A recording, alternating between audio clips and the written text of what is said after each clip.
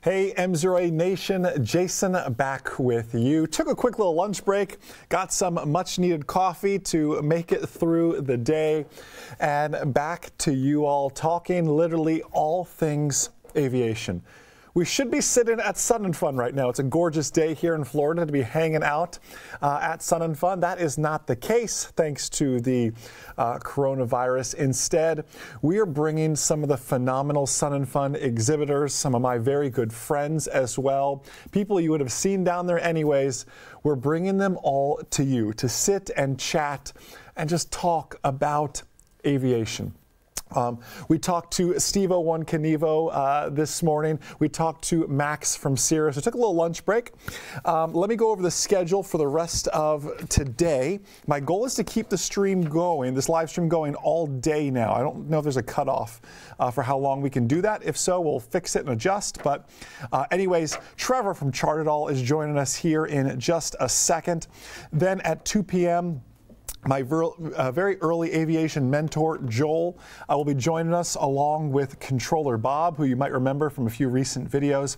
Then from 3 to 5 p.m., we're switching all to drones. At 3 p.m., my good friend Ken Herron, and 4 p.m., Brennan Edwards will be joining us, and we'll be talking about drones as well thereafter. But let's give a few little shout outs before we bring Trevor on here. Let's head over to YouTube and give some shout outs. Hey to username B. Evans, great to see you. Adam Thomas, welcome back. Fly with Brad, great to see you on over here as well. Over on Facebook, I know we have a few hopping on there now. You guys want to give some shout outs as well. I'll get that the chat pulled up there in a bit and say hi to you guys as well. And then, of course, we have our special guest.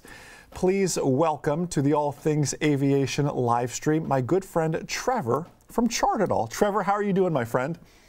I'm doing very well, Jason. Thank you so much for having me on and helping us celebrate aviation in this crazy time. You know, it's definitely a unique time that we're living in. It is a crazy time indeed. If you have never heard of Chart It all you have to do is look at Trevor's shirt, and that explains Chart It All in a nutshell. Trevor, can we go over, like, you were decked out Oshkosh today? Is that correct? I am. Yeah, I've got. So here, I'll model for you here. I've got the Oshkosh shirt on. I've got the Oshkosh coffee mug. Staying hydrated. I actually, we have a coaster, but it's not actually Oshkosh. But we can talk a lot about this aerospace. We have the Daytona class Charlie Aerospace.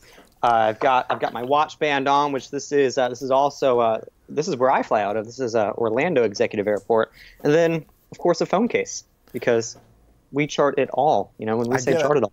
Chart It All. I get it, man. I am rocking my Chart It All mug that you graciously gave to us when you're up here. I love not only the MzeroA part that you left on there, I love that it says not for navigational purposes. Yes, lawyers make us put that on there. Your lawyers make you put that on there because someone's navigating going, okay, that's, I can see this happening.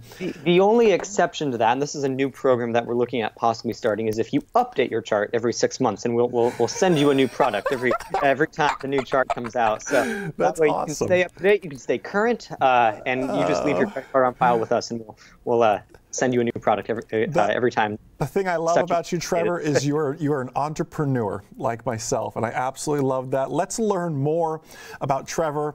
First off, Trevor, where did this all begin? I mean, I notice you don't have a quarantine beard growing, so I mean, how old are you now, and how are we diving into this flight training thing? Sure. So I am 16 right now. I started flying technically when I was 10 years old. My first general aviation flight was on my 10th birthday. It was a Young Eagles flight in a Piper Cub, and that was my first exposure to general aviation, and I couldn't be more grateful and lucky to have flown in a Piper Cub. To have that airplane as my first airplane. People may say that, doesn't really go very fast, but I think it is the best example of the power of general aviation. So flew in a Piper Cub for the first time. That got me hooked. I actually discovered general aviation through the space program. Growing up in Central Florida, I'm local to the Central Florida area just north of Orlando. I used to want to be an astronaut because from the time I was born until the end of the space shuttle program, we did not miss one space shuttle launch. We would go out to Kennedy Space Center almost every weekend. That's what I wanted to do. And that was my life. I saw myself becoming an astronaut. And then 2011 came around and that program ended. The space shuttle program came to an end. Elon Musk wasn't really around at the time. SpaceX wasn't doing all the wonderful things that they're doing now. And the future of manned space flight didn't really look great. So I did some research as a 9-year-old at the time and discovered that a lot, age is a number. I get it, man. I get it. And so I did some research and discovered that a lot of astronauts, especially those that I had really looked up to and admired, started out in general aviation. They got their private pilot certificate. They learned how to fly. And that's eventually what led them to that career. And I found, wow, this is really cool. I'm going to do some research and find out what I can. And sure enough, that year, my 10th birthday, my parents surprised me with the Young Eagles flight in a Piper Cub. And after that, I was hooked. And so continuing on to that year, Santa Claus that year brought me a flight simulator. And so it was a little flight simulator FSX with a yoke and a throttle, and I accumulated several hundred hours on it. I still have it, actually, and I'm probably going to pull it out during this time of social distancing to help stay current, so to speak. But I built up a bunch of hours on that. I was just loving everything, learning as much as I can, watching a bunch of videos and reading every book I could find about aviation and flying. And then I learned how much it cost. Yeah. And I think we all have that reality when we start getting interested in aviation. We find this incredible passion. We're really excited about it, and then you realize, well, this is going to cost quite a bit to actually pursue this as a goal, to become a pilot. So, I have two of the most incredibly supportive parents ever. I love them to death, and they support all of my crazy ideas. But financially, flight training just wasn't a reality for us. So when I was 11, I did what every 11-year-old would do, and I decided to start a company to pay for my flight training. Every 11-year-old starts companies, college, that's right. Ultimately college. And so that's how Chart It All was born. It really, the story is that I was planning out a flight because, yes, I was that geek. I would plan out a cross-country flight with a sectional chart that I'd fly in my flight simulator, do all that. And my mom walked by, noticed the chart, she isn't a pilot. Neither of my parents fly. And she just noticed that she found it interesting, someone who isn't an aviator. So we took a Sharpie, drew the outline of a chart on the actual chart, and that's how the idea was born. Did a bunch of research to figure out the best way to do this and make it happen. The idea of, printing sectional charts on different apparel products had never really been done before. So we debuted at Sun and Fun in 2015, got some great feedback. People really loved it, and here we are now. It's been quite the journey. That is super cool, my friend. And you're right, just like every 11-year-old, go out and start a business. But yeah, well, I needed to find a way to pay for flight training, and this was it. Most people sweep hangers, in exchange for some flight hours, but you went a very different but awesome route, my friend, and congratulations to you on your success. I think it is truly phenomenal. So where are you at now with your flying, your flight training? What are you up to? What are some of the goals? Definitely. So I am 16 now. I turned 16 last June, and I soloed on my 16th birthday, Cessna 172, Orlando Executive Airport, and it was just that was the dream really for me since I started flying, was to solo on my 16th birthday. I'd had so many great friends and mentors tell me about their experiences soloing on their 16th birthday, and that's, I'm very lucky and grateful that we made that happen. And so doing that now, I'm finishing up my private, getting started on instrument as well. Going to be finishing both of those up this summer when I turn 17. I've got a few other plans as well that I'm working on a new project. We'll just leave it at that. And we'll be talking a lot more about that soon. But I actually started originally flying gliders because when I was first getting into aviation, I learned that you can solo a glider at 14. And gliders are a fantastic way to really learn the fundamental stick and rudder skills that you need as a pilot. So when you transition into a single engine aircraft, now you just have to learn how to regulate the engine and manage that, throw that into the mix. So I was very fortunate to receive a glider flight training scholarship, and it took me through solo. So I soloed a glider at 14 and then started the transition into powered. So, aviation has definitely consumed my life since that first flight, but wouldn't have wanted it any other way. Were you down, was that the Seminole Glider Port, not too far from you? It was, so I've been to Seminole Lake Glider Port, but I actually flew with Eagle Sport Aviation, and they were based out of Pearson, Florida. They do glider operations. Yeah. That's very it's a great cool. trip there. I want to grab some questions before they get too buried in here. Someone wants to know if Ripon is on your chart for the proper arrival in Oshkosh. It should be. I'm not sure where exactly. I know it's around here somewhere. I have to look. It's like maybe spin around. Yeah, no. Yeah, I know. It's kind of hard when you're the one wearing the shirt. Fisk is on here, though. You can see Fisk. Okay. So the Fisk arrival you got there. Ripon, I'm sure, is around here somewhere. Yes. Okay, perfect. People wondering. Everyone else is wondering, is that Embraer 175 behind you as well? That was the other top question. It is. We got a smart audience. Home office. Yeah, this is the home office, working from home, remotely. School, everything is from home. So yeah, it's my friend, one of my very earliest aviation mentors and friends. He was a first officer on the Embraer 175, and that was a gift from him. Yes. That's cool. That's a fun gift to have. Trevor, I love talking business, so I want to learn and dive more into the business of this. You started this business at 11. You launched with T-shirts. Yes. And where have you taken it from there? What kind of reception are you getting with this? Obviously, I see the leggings, I see the shirts all over the air shows and on social media and everything else. Catch me up on how the business is doing and what's it evolving into. Sure. So we started off, like you said, with shirts, socks, and aprons. Those were our first three products. And everything that we print, that we produce, is custom. So you get to choose your home airport, your airspace, any area you want. Any area you want. That's so cool. We don't just have an inventory. We really customize it for you. And as you know, we'll add a logo, a flying club, EAA chapter number, really anything. And so that, you can see the MzeroA.com on there. Yep. We got the big camera for everybody too. Oops, where are you at, John? You're right there. Boom. And Hold on. Yeah, perfect. MzeroA.com, and that's Ocala. Trevor, you can't see it, but they can see it on the camera. That's Ocala in the MzeroA.com portion. Then, of course, it's the Ocala sectional chart. Whoops, I'm working backwards. And Ocala is right there. So you don't have a stock of Ocala mugs. You literally have a stock of blanks, Trevor. And then you go and someone says on here, I want Orlando Exec, I want Ocala, and they do that. And you just print them on demand like that. That's cool. That's it. Yeah, you just if you order on our website, you just type in the airport code, any special instructions that you'd like, and we can work with you one-on-one to design it, make sure you're happy with it, and then we print it and send it to you.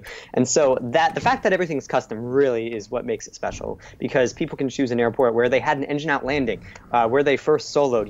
It can be connected to a story, and that's what I love about it. General Aviation is all about sharing stories, and it's such a great community. So you can drink coffee from the mug, a mug where you had your engine out landing, and tell that story. So that's my storytelling mug, right? Yeah. Exactly, it's a storytelling mug. So that definitely went really well. And for the first year and a half, I was 11 at the time still. My parents still full-time jobs. Like it was something that was more of a hobby post Sun 'n Fun. We came back from Sun 'n Fun, it was great, but it started off kind of as a hobby. We sold it to Pilot Friends, stuff like that. We had a little Google site, and then about 2 years ago, we sat down and said, you know what, we've been toying with this for a little while. This has some real potential. Are we going to take it and run with it, or are we just going to let it die off? And we decided to take it and run with it. And awesome. Now we're in Sporty's Pilot Shop. We work with EAA. Way. Yeah, you can find all of our products, or most of our products, on Sporty's. And it's just been fantastic. We went to Oshkosh for the first time 2 years ago and exhibited there. Fantastic reception there from people. Such a great time at Oshkosh, and we just came back from Women in Aviation, where we unveiled a whole new line of products. And a lot of our products, if you go to our website, chartedall.com, you'll see everything that we have. We have quite a variety of really fun stuff. And basically, most of the products that you can see are ideas that customers have had. They've said, hey, Trevor, can you produce a phone case? Or what about a scarf or something like that? And sure enough, we'll do the research, see if we can do it and make it happen. And that's actually how, scrunchies just came into development. We just started, I don't know if you could use one of those, Jason, but we do sectional chart scrunchies as well. So you were bringing back the scrunchies. I thought scrunchies died, but you were bringing them back, huh? I really had very limited knowledge of scrunchies until I had a bunch of friends. That's good. That's you good. should be making scrunchies. They've kind of been coming back within the last year. It's been a new trend, and so I was like, okay, sure, let's see what we can do. And here we are. We now sell sectional chart scrunchies. That's awesome. Holly, who's on YouTube, one of our great online ground school members. I always give Holly a hard time because she watches this at work, Trevor, so she always has to hop in and out when the boss comes around. But she's on right now, and she says, love your stuff. Can't wait for Christmas to order a few things. So let's talk about those few things, Trevor. When you were here, you announced, it was actually before you even announced some of these things that you did at Women in Aviation. What's the new stuff right now? Scrunchies is one. Scrunchies is one. We have tank tops as well. Tank tops are brand new. We have, we still have Tervis. Anyone local to the Florida area is probably familiar with Tervis tumblers. Yeah. So we have now 2 stainless steel tumblers. We have a metal water bottle, which fits in your flight bag. It's perfect to bring along flying. It has been product tested multiple times by several pilots, so you can bring that flying with you. Yeah, got it. Pilot approved, exactly. And then we have another tumbler, just like the one that you're drinking from now. It's a little bit bigger, 22-ounce stainless steel, and it's printed all with your chart on it. So those are 2 new products, Scrunchies. Then we also have Apple Watch bands now, which I will take off and show that off now. So these are brand new as well. You can choose to have one airport here, another airport here, really whatever you want. And those actually pair very nicely with the phone case. So shameless plug there. No, when you showed me the Apple Watch bands, I bet you did quite well at Women in Aviation with those and with Scrunchies, I imagine. Very popular, yeah. Oh, our Scrunchies sold out. You know, the Scrunchies are the one thing that one product that is not custom because you can't actually see the airport. So we do have inventory of Scrunchies, and they have been super popular so far. Wow, I totally get it. Austin wants, he says, I wish you could make a sectional chart short sleeve dress shirt.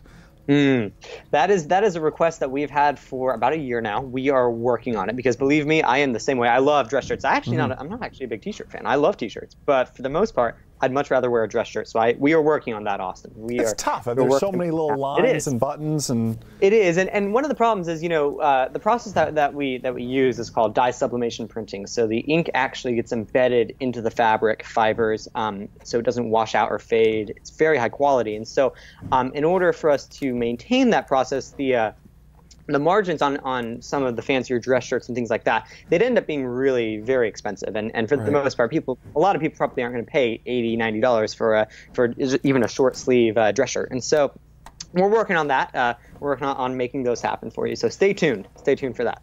That is coming soon. That is super cool. Trevor, let's talk about some of your goals because I imagine a lot of people on this webinar right now share the sentiment. You spend a few minutes with Trevor, you realize he's 16 years old and see what he accomplished, and I'm thinking he's either going to be president of AOPA or president of the United States. I'm not sure which at this point, but what are some of those future aviation goals? Collegiate plans? Where are we taking this thing?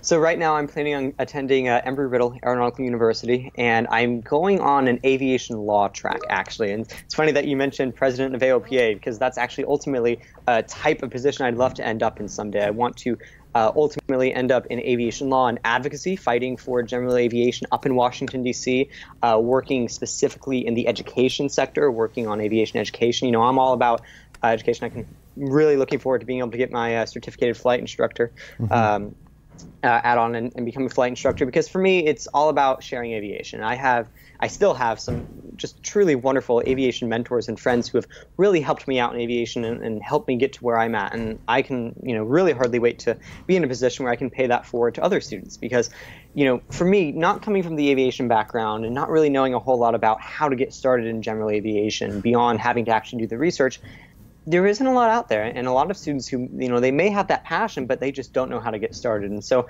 that's the direction that I'm working to start taking Chart It All now. I want to be able to really help inspire other students to pursue their aviation dreams. And I'm not saying you have to go start a company, but apply for aviation scholarships, network, go out to the airport, start meeting people. You never know who you're going to be having a conversation with and who you're going to be talking to.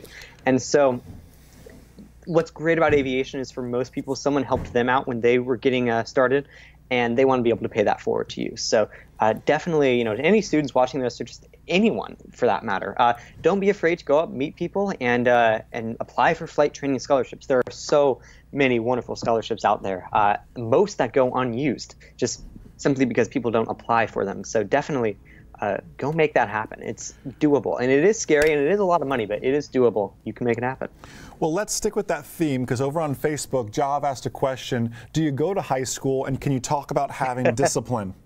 Absolutely. That's a wonderful question. I do go to high school. I'm a high school senior. I am in the International Baccalaureate program, IB, if anyone's familiar with that. It is similar to AP. I go to DeLand High School here in DeLand, Florida, public high school, and IB is a very rigorous, academically speaking, it's very rigorous and time-consuming. So finding that balance between flying, chart it all, school, everything like that. I am still a full-time student. Right now, that's kind of been put on pause. We are in online classes and everything right now, but I am still a full-time student. So it's definitely taken a little while to find a good routine between schoolwork, chart it all work, flight training, among a few other things among a few other projects and stuff like that. And so the big thing for me is I definitely prioritize things. School is always comes first. So school is number one for me, and then chart it all. I'll usually spend come home, do whatever homework I have to do, prepare for the day, next day for school, and then spend the rest of the evening working on chart it all work, whether that is marketing, sales, website, whatever it may be. It's just, the work varies day to day. So yeah, definitely find a good balance. For me, it even comes down as simple as, making a to-do list and sticking to it. I always like to plan out my day the night before, and just say, hey, here's everything I have to do for the day, for school, for chart it all, and for everything else, and just try and stay motivated and get it done. The motivation for me is that I'm not gonna be able to keep flying if I don't. This is need to find a way to pay for it and all. Plus, it's a lot of fun. It's a whole lot of fun, and it's been great to meet so many wonderful people in aviation through the company, through Chart It All, and just build some great friendships and relationships. That's super, my friend. Let's, Trevor, I have more questions for you, but the audience sure, go ahead. Yeah, is so engaged right now. I don't want to miss a lot of these good questions. Definitely, please. Katharina asked on YouTube, Trevor, I'd really love to see a special Chart It All products for female pilots. Definitely. So we actually have a couple of products that are geared specifically towards women in aviation. We just came back from the Women in Aviation conference, and we did a partnership with them where we added the Women in Aviation logo to our products. And unfortunately, you had to be at the conference for that, but we'll be doing that again next year too. But we definitely are working on a specific product line promoting women in aviation for sure. That's awesome. Carlos Rodriguez said Trevor could be the new CEO of MzeroA. That's fine. I can go. Are you ready to retire? I can Are you ready to retire, man? I can go to the beach for a bit and relax. There you go. Like yourself, I'd go stir crazy. I'm not excited about this 30 days at home thing right now. So yeah, me neither. Me neither. We'll see how that goes. Too. I understand. Hey, who knows, Jason? I may come for your job someday. Who knows? That is A-okay. Yurig asked, does Chart It All ship to Switzerland? We do. We can. We definitely do international shipping all over the world, anywhere. Yep. Mike also said, don't forget to enjoy life and be a kid too. Don't forget that. Absolutely. That is good advice. For sure. I made those mistakes too. So regimented, so strict. So you got to be smart about it. Yeah. Definitely. Over on Facebook, KL Thompson, a few others want to know, what are the shirts made out of? Sure. So we have actually 3 different shirt designs. We have the first design is a men's crew neck shirt, which is a wicking athletic fabric material. So just like if you were to go and like workout clothes, stuff like that, and that's made out of that. And then we have 2 other shirts, a unisex V-neck and a women's V-neck shirt design, and those are a poly cotton mix. And like I said, they all go through the dye sublimation process, so they are very high quality. They won't fade or anything like that. But yes, those are our 3 shirt collections. And then we also have in regards to athletic fabric, we have leggings and we have yoga pants. The leggings are a little bit more of a fashion fit. The yoga pants are more of an athletic fit. So if you actually want to work out in them, do yoga, stuff like that, the yoga pants are for you. You are a salesman at heart. I love it. I think, Jason, I think we should get you in a pair of yoga pants. What do you think? Wow. Do you think you can pull those off? if you have a 6'4" pair of yoga pants, I would love to see them. I remember the first time I met you, and it was actually, I was significantly younger. I was like 2 or 3 years younger. And I was like, whoa, you are tall. I'm not very tall. I'm like, I'm 5'5", not very tall at all. So standing next to you, it's like, okay, yeah, no, I don't. But unfortunately, we don't make yoga pants quite in that size just yet. You hear that, John? John's over here laughing, going, "This is not a good idea. This is not a good idea." Yeah. Well, what about Office Dad? You think I couldn't get boxers for you? You mentioned that the other day. Yeah, and if we could get Office Dad some boxers.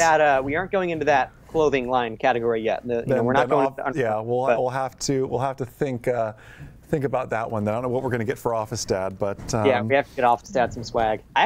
Speaking of that, yes, the plan was to be in studio today, but unfortunately, with everything going on, obviously much smarter to be doing this from home. But we do have for Wayne. I think this is the first time he is seeing this. An MzeroA Office Dad coffee. And you've got Ocala in the letters there. And this is something that we can do for anyone. We can add your name or anything and actually put your airport in the letters. So Office Dad, next time I see you, wow, he's going to love that. That's so cool. I love how we just started this Office boxers, Dad. But still. No, it's not as good as boxers, but it's a step in the right direction. I just love how we branded him as Office Dad just a few months ago, and it's catching on like fire. I absolutely love it. Pun intended. It's doing very well. It's like you said, I'm ready to retire. If you can be the CEO, Office Dad can do the videos. I think we'll be. Hey, who knows? I mean, with interesting you say that. We'll have to talk about that. There you go. Anyways, let's continue to talk about your goals, your plans. Sure. So, aviation law at Riddle. Give me the thought process behind that. I mean, it sounds like an outstanding plan, but it's also that's an expensive plan too. Let's talk through it. It is. So, between Chartedall and lots of scholarships, that is how I am planning on paying for college. We all know how expensive Embry-Riddle or any college for that matter is. For sure. And so that is the plan. My focus is, I got into the whole aviation law thing. I actually didn't want to do it for quite a while. And my mom has always thought that I'd be a great attorney and a great lawyer. And I always denied it. I tried to deny it. I was like, no, I don't want to be an attorney. I don't want to go into law. And for the longest time, I was like, no, I'm not going to do it because she always saw it in me, though. And she was always like, you should be a lawyer. You should consider it. And I was like, I don't know about that. And then, I started really getting interested in the work that AOPA and EAA was doing up in Washington, D.C. a couple of years ago with air traffic control privatization, and when that was being talked about up in Congress, and seeing the work that they did to really help advocate for the general aviation community and just the industry in general fascinated me. And I'm all about really, not just the whole fun sales business side of things, but I really want to help change it and make the industry even better than it already is, and really help move us forward. And so that's the kind of the track that I'm taking now, going through aviation law, ultimately ending up in aviation advocacy. You can definitely be on the MzeroA council, and be on retainer. We can start with that. We'll talk about in about a decade or so, for sure. Yes. B. Evans on YouTube had a really cool idea, actually. He's going to want a royalty for it, I'm sure. Okay, sure. Plane covers and cowl plugs. That's a creative little idea as well. That is a great idea. And we've talked about that, just doing things that involve aircraft. Actually, the only problem there is now you have to go through a bunch of certifications and stuff with the FAA to make sure it's all good. For a while, actually, we had thought it'd be really cool to do seat covers for an airplane. Wow. Obviously have to be fire, resistant and everything like that. And they have a whole bunch of different regulations. So it's a very complicated thing, but I do love that idea. And it's definitely, hey, I've got time now, social distancing. I can do some more research on that for sure. I got you. Although, really, long term, and hey, if 23 Max Zulu is getting a paint job right now, so you may want to talk about this. I would love to wrap an airplane in an aeronautical chart. If anyone has an airplane that they want to be the official Chartedall ambassador airplane, put an aeronautical chart on an actual airplane. I think that'd be pretty cool. Not the entire thing, do like some cool design, but I think that'd be pretty cool. Trevor, this idea is going in the Jason Schappert parking lot. Okay, this is. Oh, there you go. This is the official. Anytime I have an idea, I have to put it in my parking lot. And Office Dad Wayne makes me have a 5-day cool down period before, because I get really excited about ideas. I'm the same way. My mom and I both. I definitely got that from her. I credit her 100% on that.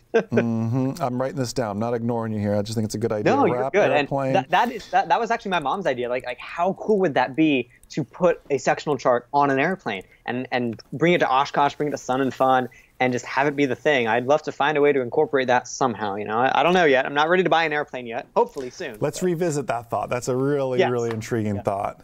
I don't want to give away my ideas publicly just yet. Thus, it sits in the parking lot.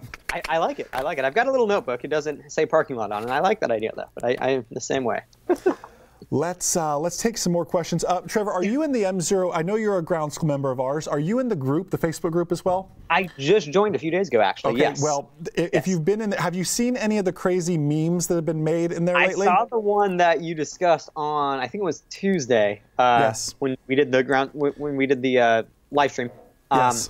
Then I also recently saw the Steve-O one with you and Steve-O for the volleyball tournament. Most of that is the work. If you go to Facebook of Eric Deagle, he's listed as a top fan there. He's a fantastic member of ours. I met him at a meetup in Charlottesville, Virginia, not too long ago. He and his wife, and they're working on coming on the cruise with us. We need to talk about the cruise in a second. Yes, but he said, in reference to our yoga pants, he said he can Photoshop a pair on me.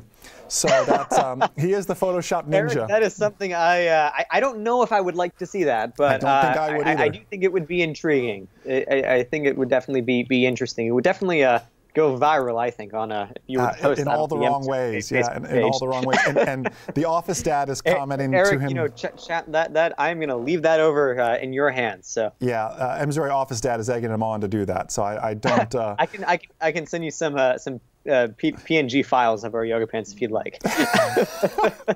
Super. Hey, let's talk, Trevor. You are joining us on the Aviation Mastery at Sea Cruise, which we are just so excited about. Your enthusiasm is contagious. Over on YouTube, Katharina shared, Trevor, you're an exceptional human being, she said, not only highly intelligent and interest-driven, but a beautiful personality as well. What a combination. And honestly, it's hard to not talk to you and not get excited about aviation and business and everything else. So Trevor is joining us as one of our speakers as well on the Aviation Mastery at Sea. Hopefully by then we have some very cool big news to talk about. I would argue even bigger and cooler than Chart It All, and it's hard to get cooler than Chart It All. Just a little bit cooler. I'll say that. You know, and actually, and to that point, I will definitely be coming on the cruise, and thank you guys so much. I'm really looking forward to joining you all, and Steve-O and Brennan and everyone. But you mentioned that I'll be speaking. I won't actually be speaking about Chart It All. I'll be speaking about my new project, which is not public yet. It is in the works. It's very, very exciting, and it's definitely something that you're going to want to stay tuned for. So if you go follow me on Instagram or Facebook or anything like that, stay tuned, and that announcement, like you said, will be coming very soon. Yeah, I think it's going to be exciting. Anyway, so yeah, Trevor's going to be sharing some amazing information on the cruise. Myself, Trevor, Steve-O, Brennan, who will be with us at 4 p.m. We've got some rock star people lined up for the cruise. It's so funny, and Trevor, you haven't gotten much of an update, and I apologize for that. As far as the cruise goes, you would think I start every marketing message going, it's a tough time to be marketing a cruise, talking about a cruise that we're doing. I know it's in October, but with all this negativity of the news, you look at Royal Caribbean stock right now, everything else is just getting hammered. That's true. We sold out of the diamond packages. We are trying to get the cruise to give us more rooms right now. Like it is, we still book like 4 or 5 cabins every single week. Aviation, as you know, Trevor, is a relentless bunch, which is we will certainly persevere through all of this. So it's that's the hope, you know. And come October, I'm hoping that, you know, hopefully by then life will slowly be getting back to normal, and we'll still be able to go on the cruise. That is, you know, fingers crossed for Oshkosh right now. You know, I'm really, you know, Oshkosh is definitely one of my favorite events of the entire year, and really keeping my fingers crossed for that. Yeah, I love it. By the way, Sam on YouTube said, I'm back, just ordered my socks. So Sam hopped off the live stream real quick to go order some socks. Outstanding. Thank you so much. I appreciate that. So when you fulfill orders this afternoon or tomorrow, you make sure you give something special to Sam as well for watching. That is duly noted. Thank you, Sam. That's awesome. Yeah, that is super cool. I love it. YouTube, Facebook, let's open. We've kind of been doing questions the whole time, but let's open it up for questions to Trevor about Chart It All, about his journey. Maybe you have a son or a daughter that you want to get interested in aviation, whatever that may be. Trevor is the person to talk to. I know he's got plans for for a foundation in the future to just give back to a community that's given so much to him, so much to myself. I mean, that's the thing about aviation, Trevor. You know this. Yeah. Aviation is a genuinely passionate and giving community. Unfortunately, sometimes places put up some walls and make it difficult to get in. But when you get to the true, kind-hearted people in aviation like yourself, it is endless where it can take you with that. And you're living proof of that. That's my favorite part about it, you know. And it's you know, the first time I went to Oshkosh, I heard this all the time from so many people that I met. You go the first time for the airplanes, and you come back for the people. Yeah, that's what it's all about. That is, and I can, you know, testify to that, no problem. That is the ultimate truth here. Adam Thomas said he wants chartered all swag bags on the cruise. I haven't announced what we're doing for that yet. So, well, hey, you know, you're predicting into the future a little bit there. He's working on that. I don't know how far we are on the idea I sent you, Trevor. So I don't want to announce anything just yet. I know it's in the works. It's in the works. Okay, it's going to be cooler than swag bags, Adam. I'll tell you that. It's going to be way cooler. Significantly cooler. So that will be cool. Someone asked about the shower curtains as well. Is this? Yes. Is this? Yes. Wow. So I could be flight planning in the shower. Hey, review your airspace in the shower. You know, you've got nothing. You know, hey, just I love free time. You know, you got to study for your written exam. I got okay. A business idea just hit me. Let's combine sectional chart shower curtains with a Bluetooth waterproof speaker so they can listen to Pass Your Private Pilot Check Ride audiobook. There you go. That's perfect. In the shower while we're looking at their sectional chart. What do you think? That's perfect. We can sell it as a pair. Love it. I love it. We're on to something now. No, shower curtains, that was, again, one of those ideas that I never really imagined. Like, hey, would anyone actually be interested in buying a sectional chart shower curtain? And yeah, we had a bunch of people, because a lot of people have, you know, larger hanger shower bathrooms in their hangar. It's perfect for that, you know.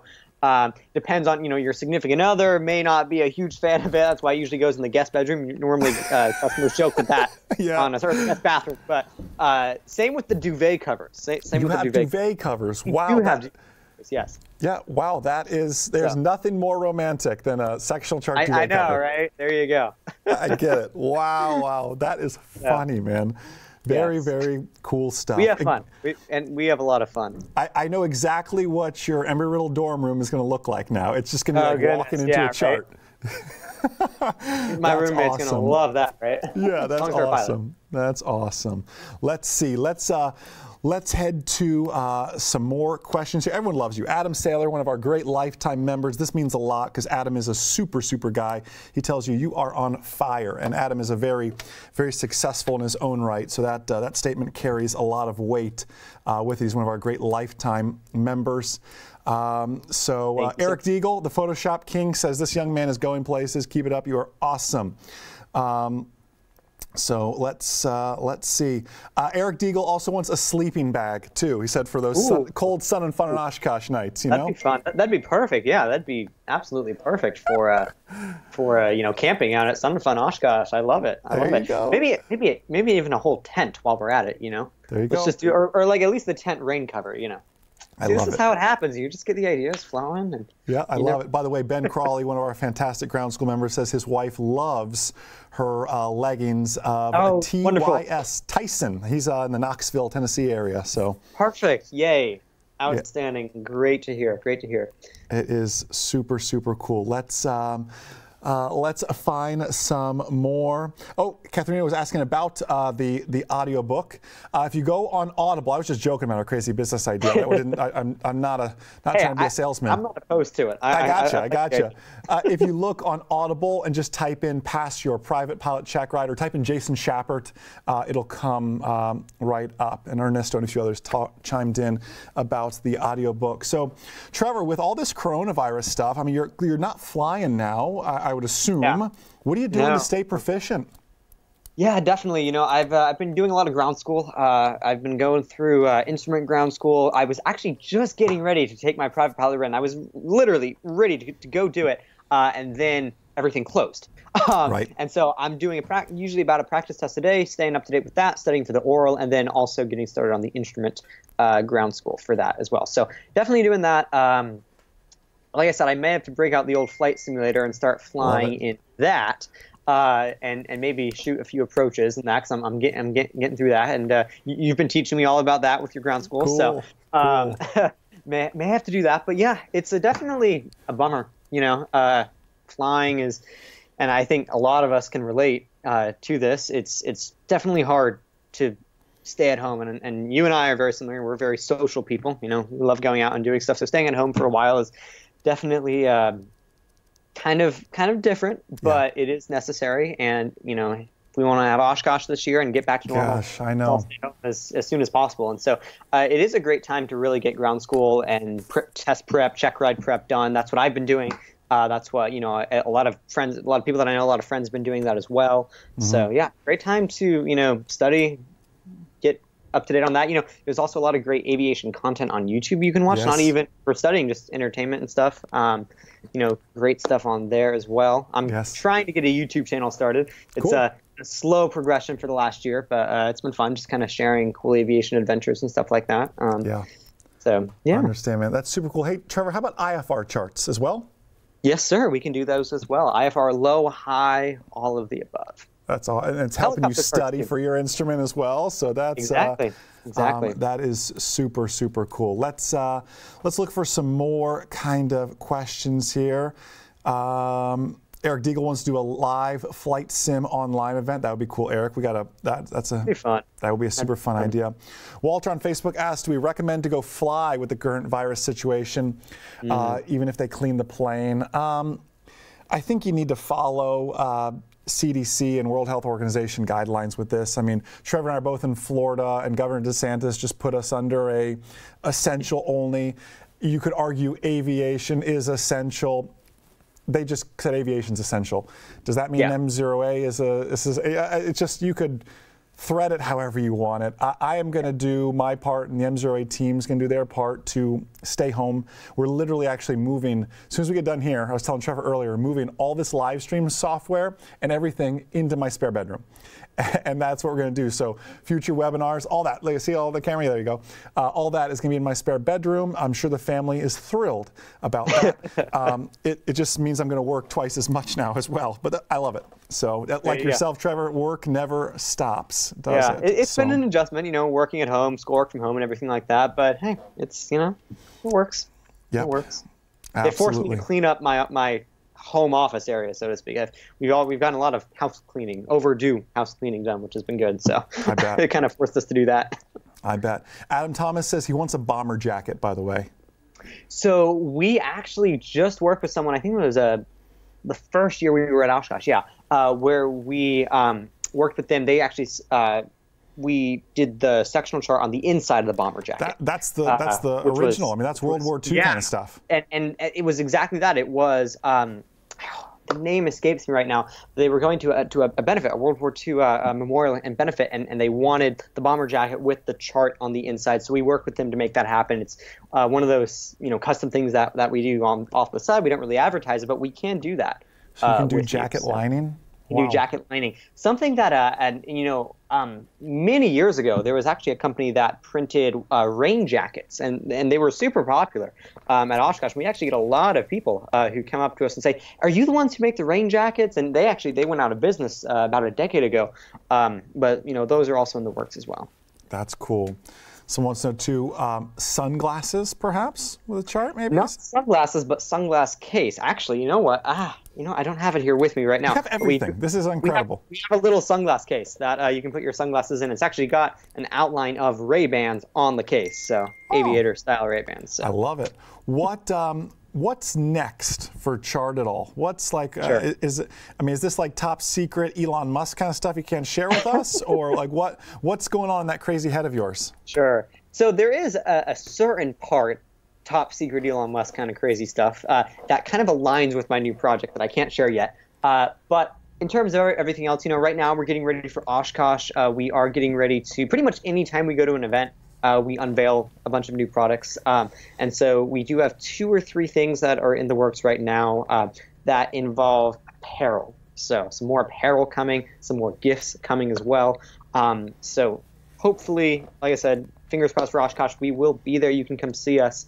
and we'll be unveiling that as well. But yeah, right now that's the work. And then also we're really focusing now, and I've got a lot of downtime now to work on it too, on our social media content. We're really trying to help grow our channels, and the focus is to really help connect and get to as many student pilots and really aviators as well, as share the story. Because like I said, my aim, I really want to be able to inspire other students to pursue flight training and just general careers in aviation, and show them that you don't have to come from an aviation background or be super rich to make it happen. You have to work hard, no doubt about that, but it is possible. And so through social media, we're trying to get that up. So if you do want to follow us, shameless plug here, it's at Chart It All, stuff like that. Working on some cool video content, stuff like that. Some fun little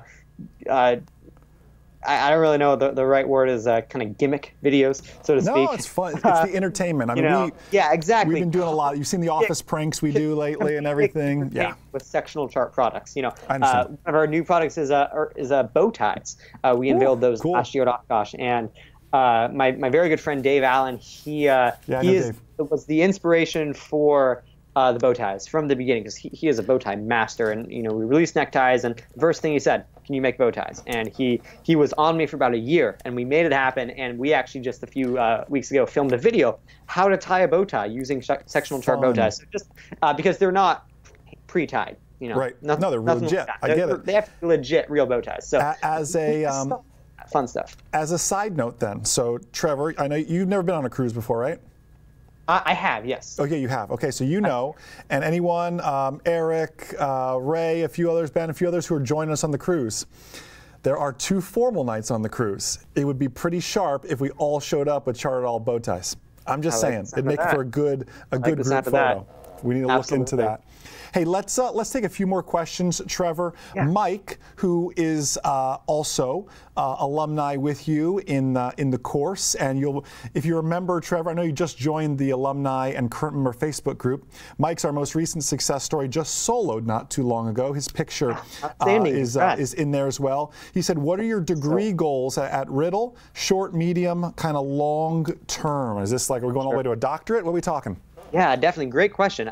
Right now, initially, aeronautics and possibly a double major in aerospace engineering. I want to do an aviation master's and PhD program. So I am very much of an academic person. That's like a whole separate side of me. But I do love it. I love research. I love all of those kinds of things. So the plan is long term to continue on through master's and PhD.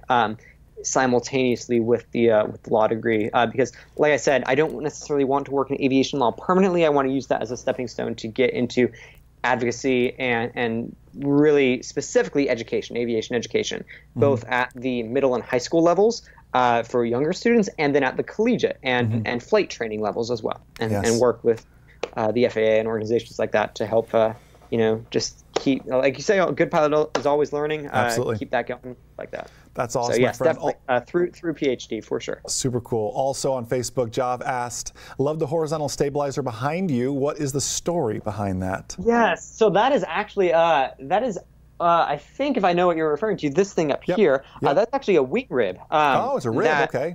It is, yeah. I actually made that. The larger one is actually more recent, within the last year. I went and attended EAA's Air Academy Camp, which is a fantastic opportunity for students interested in aviation, and we built that there. And so, fun. Yeah, absolutely. This is the home office, so I've got a couple of fun little gadgets around. So you can't actually see it, but I have a little sign that says "Keep calm and fly the plane." Yeah, I love it. Fly the airplane. I love it. Let's navigate, communicate. I love it. Let's take just a few more questions, then we'll honor your time here, Trevor. No, Eric. You're good. Eric is still working on getting his wife to come on the cruise, on board. No pun intended. Eric, what if we got her a beautiful VFR sectional chart dress that she could wear?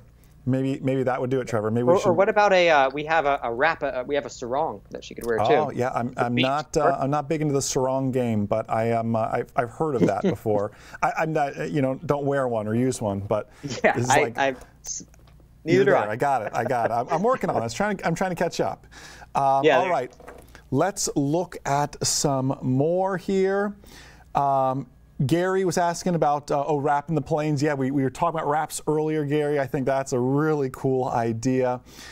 April wants rain boots to go with the rain jackets you're going to make, though, too. That way we can be just like that, decked out. Like that. Sneakers are actually Wow, may really? or may not be in research and development. Yeah, That's sneakers. cool. Be careful on that. That's a lot of SKUs. Be careful on that one. But I mean, shirts are a lot of SKUs too, but not as many SKUs as shoes. So be mindful of that. One entrepreneur from another. Hey, Trevor, I'll let you kind of wrap it up here. Just share some words of wisdom, maybe for those aspiring aviators out there, those stuck at home, whatever that may be, and some just strong parting words, my friend. Yeah, absolutely. I mean, you need to find a way to stay motivated, especially right now, now more than ever, and do what works for you, whether that's ground school, exam prep, or if it's just like relaxing and having fun and learning through YouTube and stuff like that, and through the great content that's available there.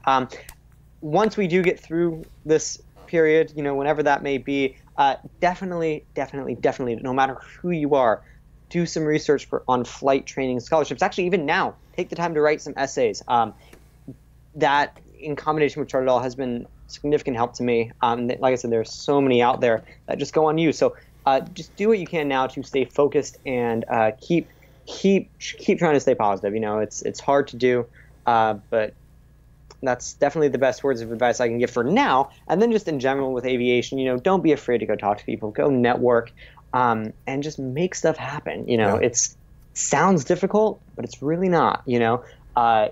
There's no secret formula or anything like that. Just go out, start talking to people, and see what you can come up with. If you have a crazy idea, pursue it. You never know what it's going to turn into. That's what where we're at here with this, and Good for you. Absolutely. I love it, Trevor. I'm so excited I'm so excited to see you on the cruise. I'm sure I'll see you plenty before that at Oshkosh, and you're just down the road. Don't hesitate to swing on by. I've got some crazy ideas I need to run by you, so do stay in touch with Office Dad and Amanda. Yes, will do.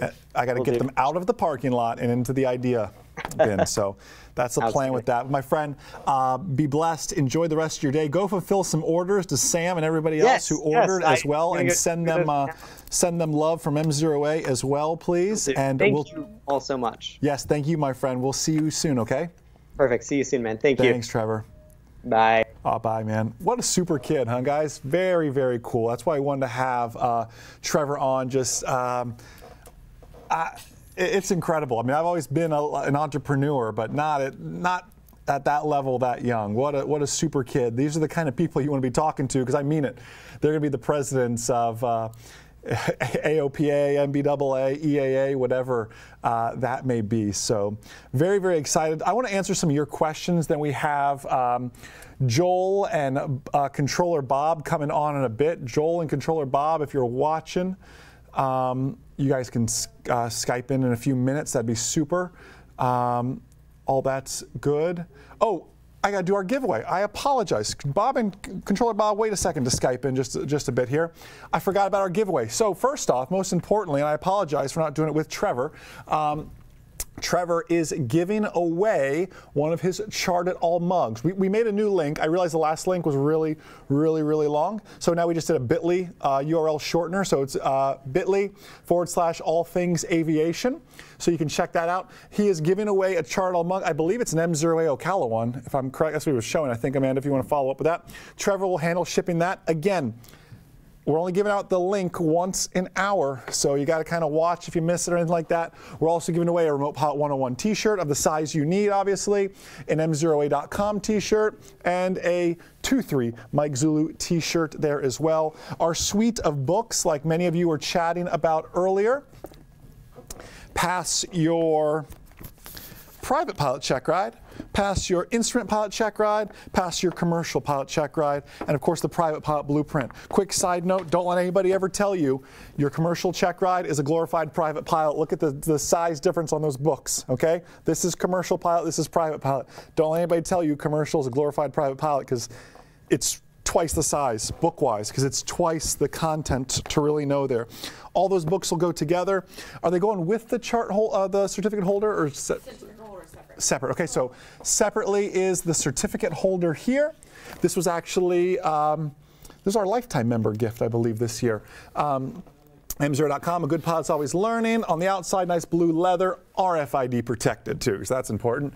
And then all your certificates, medical, that's what I'm keeping mine right now as well. Zips up nice so nothing flies out of there. You throw it in the flight bag. Speaking of flight bags, somebody is going to get an amazing MzeroA.com flight bag with their name embroidered on it as well. And I just learned during the lunch break too, I know a lot of our drone audience, Remote Pilot 101, watches this as well. We're also going to do, so it's 2 bags, we'll also do a Remote Pilot 101 bag with your name on it as well. So if you win that, let us know which of the 2 you need, if you want a drone bag or a Remote Pilot 101 bag or an MzeroA.com bag. Don't forget also that Max is giving out some great Cirrus swag as well. So the swag continues. We are excited about that. Let me make that pretty here again. With all of that, let's take a few questions, then let's go find Joel and Controller Bob here in just a bit. Let's see. Mike said my laptop needs new stickers. No, I just want a new laptop. The new MacBooks are out, and this is my way of rebelling until I can get a new one. So you got to convince Office Dad. He's in charge of the budget on that one. I want the new MacBook Pro is what it is. Let's see who is texting me. Joel and Bob are texting me now. They're watching this right now. Joel, I got your text. Thanks. You can hop on in like 2 minutes, Joel. Let me finish this, then Skype me here. You're not going to miss this. Joel is, I want to be very specific, Joel is my aviation mentor, not my life mentor. You may find out why. We'll see when he comes on here. I'm teasing. Joel and I crack a lot of jokes. Controller Bob, another phenomenal human being. A few questions came in. Sam asked if I could make a book on weather. Sam, I'll do you one better. All of April. So, starting next Tuesday, I guess, right? Starting Tuesday, we dive into our aviation weather series.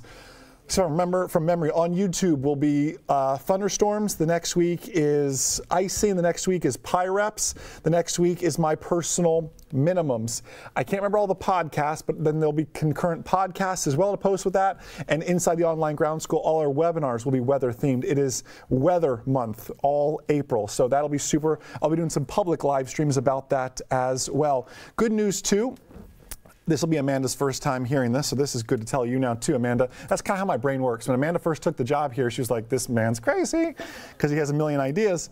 The internet seems good at my house. If that all works, I want to reschedule the JFK Jr. live stream for in the coming weeks as well. So that I don't mind I'll be sitting down, but at a folding table, but it'll be okay. All right. Let's see. Nikki says Ocala is her hometown. That is our hometown too, as well. Great to see you. Gerard says yes on the new MacBook. See, that's my strategy. My sticker's falling off. I need a new MacBook. We can donate this one. Give it to Office Dad, like he does any work around here, right, Amanda? All right. Let's go ahead. Yeah, Mike, I agree. Mike on Facebook said that kid's going places. Can't wait to see where he is in a few years. Hopefully working for MzeroA.com. He's going to be our counsel and retainer. That's what I'm hoping for. Anyways, Controller Bob, Joel, I know you are watching this. If you guys want to Skype in now, that would be outstanding. I can only imagine how rowdy. By the way, if you are under the age of 18, this would be a good time to leave the live stream because you never know what's going to come out of Joel's mouth. Maybe he'll behave today. I don't know. Look at that. They're calling already. Let's see how much trouble these two are going to... Oh my goodness. Oh my goodness. How did I know? How did I know what was going to happen? Hey, we're sporting a sway. Look, are the lights really bright where you are? What are you guys doing? I got the studio set up. Yeah, you've got the studio. Whose house is this? Yeah. This is the Northern Command of MzeroA. What are you talking about? You got the book in the background. You got the shirts on. Hey, let's let you know. We're all set. You ready? Yes. 6 feet.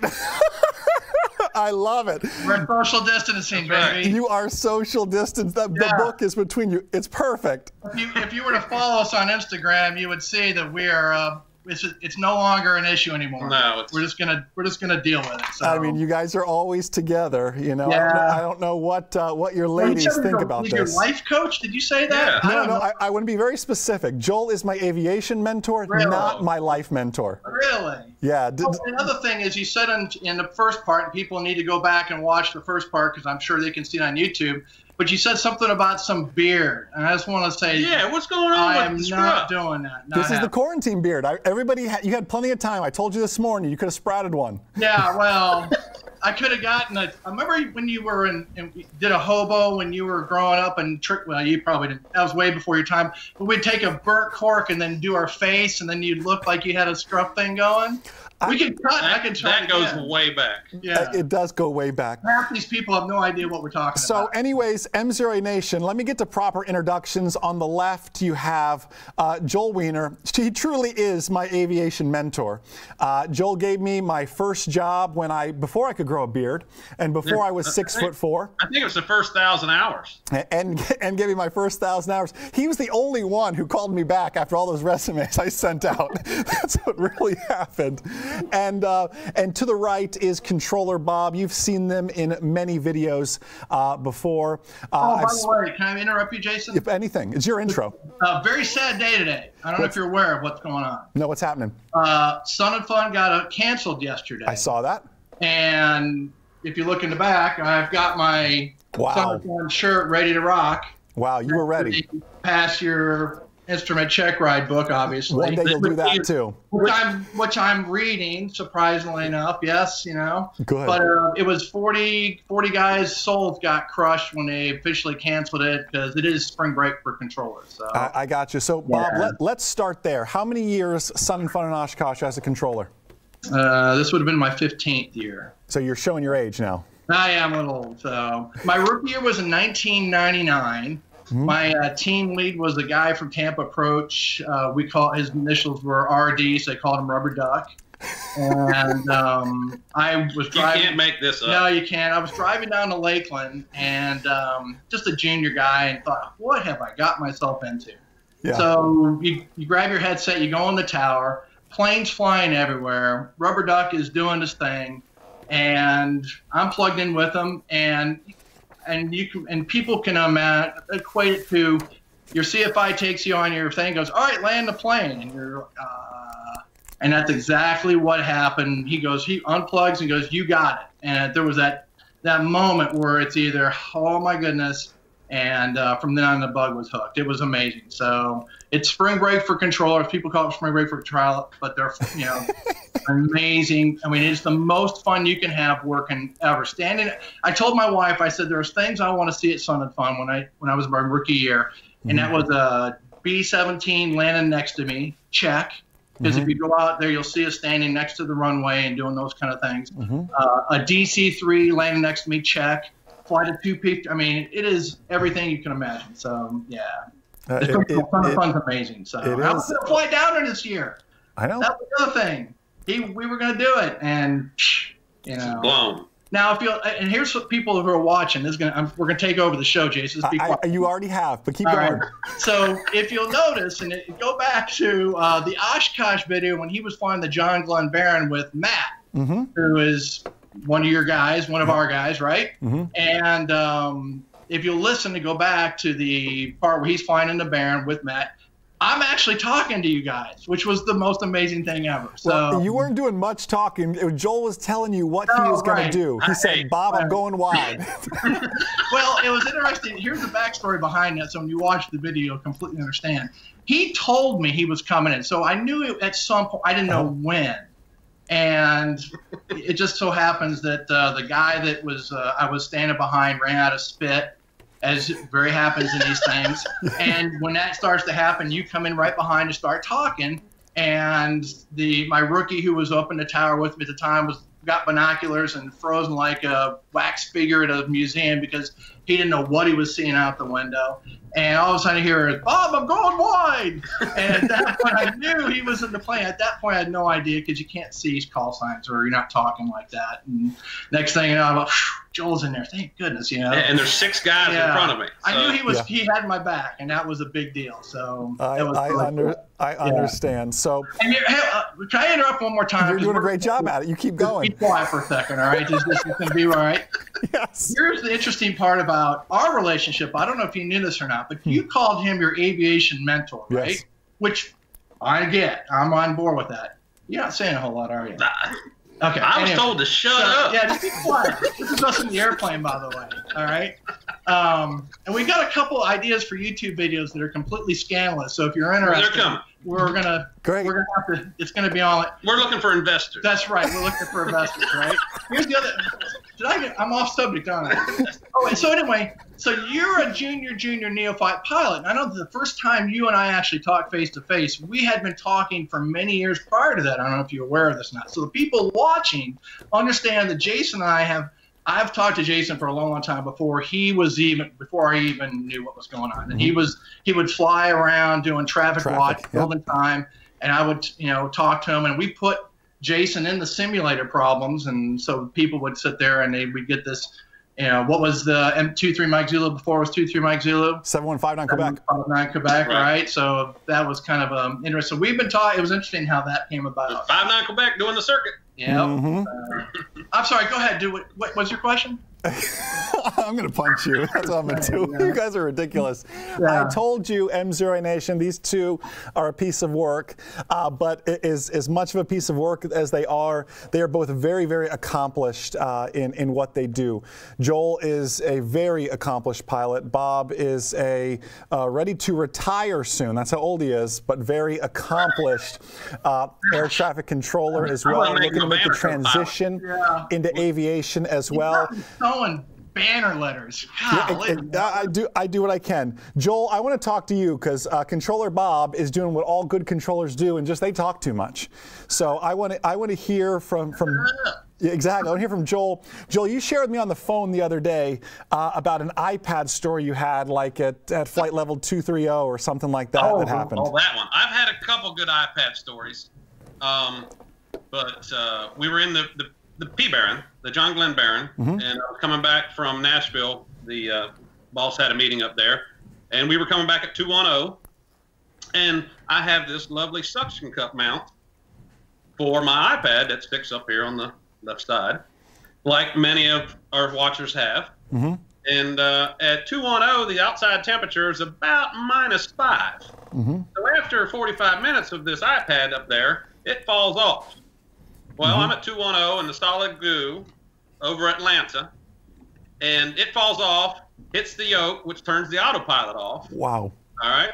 I reached down to get it off the floor, and by that time, I'm in a nosedive, 60 degrees to the left, out of 800 feet. Oh, wow. The controller's yelling at me. I'm rolling the airplane back up and climbing back out. But it was an adventure, and it all happened within 3 seconds. I believe it. And you got controllers like Bob yelling at you. Did you have passengers on board, or were you empty? Oh yeah, I had one passenger in the back, and it was an autopilot. I'm sure they were thrilled. And at 210, there's not a lot. When you move that stick, anybody that's tried to fly at a jet or anything at high level, as you get higher, it takes more control inputs. Yeah. And your indicated airspeed is obviously less. And it's a little thin up there, but it was an adventure of about 800 foot in a matter of about 15 seconds. So. Yeah, I understand. Hey, a few comments already. I want to share these yin and yang comments here. Sam says, how is ATC so intimidating when Bob is the nicest guy ever? Yet on Facebook, Eric says, Controller Bob sounds like a used car salesman. Wow. Wow. Okay. So I am not the nicest guy. A good friend of mine is watching right now. Jeff in Knoxville. Love you, brother. A good friend of mine. He's watching right now. So awesome job for him. Nicest guy. We talked to a guy at Orlando Approach this morning. Awesome guy.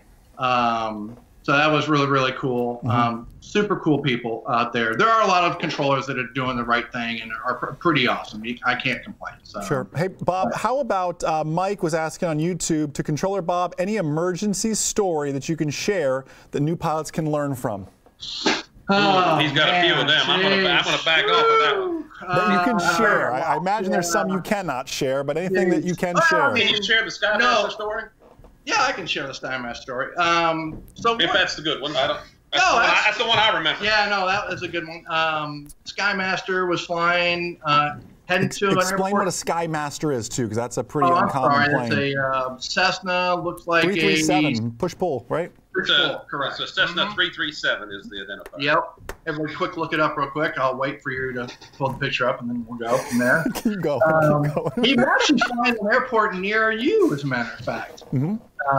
And out of the blue, just said I lost all power, and I need the nearest airport. So most scopes have a button on the scope we call the emergency map. You immediately pull it up, and it pulls up every airport that we have in the airspace.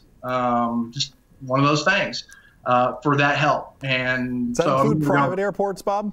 Everything, grass strips, anything that can land an airplane, we would have that available phone off you. Even more than its on a sectional. That's correct. So most of the scopes don't have all that information simply because it would clutter up too much. And our objective is to separate airplanes, not necessarily look at airports and that people don't normally fly into. So we put emergency map up, say airports due north at 360 at 5 miles, and I-95 was right off the nose as well. Now this is before I started taking flight training, and I didn't really didn't know anything about roads, for example. There's a lot of unknown things in regards to what is available, what's not available. Obviously we don't see fields and such, so pointed him right at it. He descended down, he went over top of it, did a 180 and came back. And then, of course, dropped off the scope, and the ELT started being reported by pilots, which is soul crushing. I think at that point you realize how much responsibility that you have when you're talking to pilots, regardless of what they're doing. You have this ownership and responsibility, which is something that you kind of typically don't think about until consciously somebody actually disappears on the scope, and then you go, oh. Watch the Hudson River thing. That's another very popular one. And I commend the guy. It was awesome. The way he sounded on the radio everybody commented he was so good on the radio, and he was fantastic. He did everything he was trained to do. But having this occur to me after the Hudson River thing, I heard something I could feel what he was feeling, which had never occurred before in my career. And so it was really, really kind of a weird thing. I talked to him many months later, and I said, I offered up I-95, and he said, roads are death traps because of power lines and other obstacles. You don't want to hit a car either. Yeah, and he said, the other thing was that a field was his next option, but there were 10,000 cows in the field. Well, I'm not going to land there.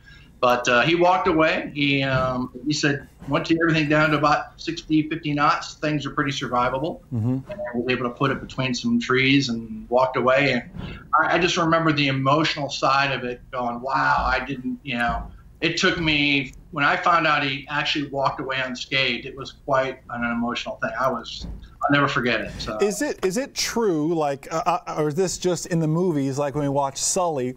After that happened, his name was Trevor, I can't remember the controller's name, Trevor Hartman, maybe, Trevor something. They took him off duty and locked him into like a quarantine room, and he couldn't have any interaction, no phones, nothing. Is that true? Not necessarily. There's no protocol for that, but it's purely how you handle it. So something like that occurs. You need some time. You need some time to just kind of collect yourself a little bit. Decompress. It really emotionally was, I don't know if you can it's not really fun in games, and we have a lot of fun, but there are some times where you just go, wow, there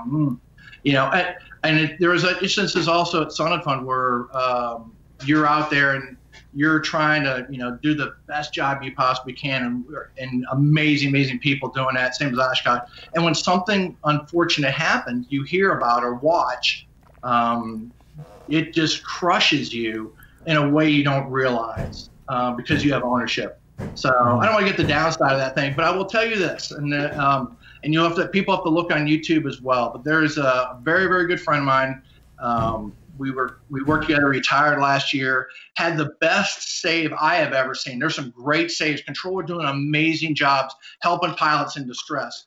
This guy was, you have to look it up. He was caught a guy who he recognized that he was in vertigo, and saved him. We'll have to find. I'll have to get you the link, or we'll find the link.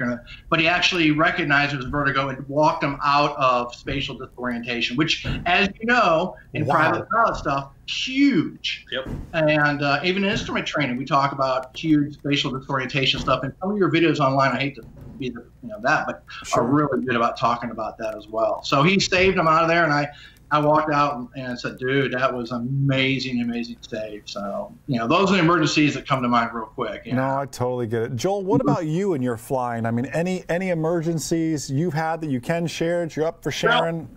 Things we can learn from? I've only had one engine failure, and that was in '97, and I landed in the TPC parking lot at TPC Sawgrass. Yeah. That's my only complete failure. Wow. I've had a 414, which I had to pull back to idle. It was losing oil. Always the first flight after annual. Mm-hmm. You know how that works. I've had some rough run engines. I've had autopilots try to nosedive you in the ground. Or trim runaway. I've had that happen. And I got to say one thing. In my initial training, I went to flight safety for the Cheyenne back 12 years ago. And we did all that training, and it sticks with me today about the trim runaway and what to expect and what to look for. If the airplane's not doing something right, you need to fix it. Don't let the autopilot continue the problem. Yeah. And we had a problem the other day, and it was a fuel transfer issue because the autopilot kept rolling left on us. Rolling left, yeah. And Bob and I were on a trip. We were empty that day. And he's yelling at me the whole time, Jason. I don't know if you know. No, never had Joel yell at me, that's for sure. I didn't say he was my favorite aviation mentor. Your teaching style, do you have Joelisms going? Because when I teach the FOI, I just show a picture of Joel and say, don't do this. Really? Yeah. Because here's we're rolling left, right? And he looks at me and goes, "What are you doing?" I said, "I'm not doing anything. It's the autopilot." He goes, "Well, quit doing that." I'm doing it. And he's just yelling at me.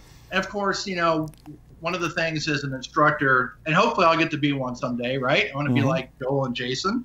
And that is, what's the first thing you do when you're motoring down the runway and some student starts dragging the foot pedal? Get off the brakes. Get off my brakes. Quit riding my brakes. That's what Joel says. Right. That's right. With his southern Pennsylvania accent, right. though. It echoes through your brain and you never forget it, right? Right. Yeah, and it's just out of control. And you just think, oh my God, what did I do wrong, right?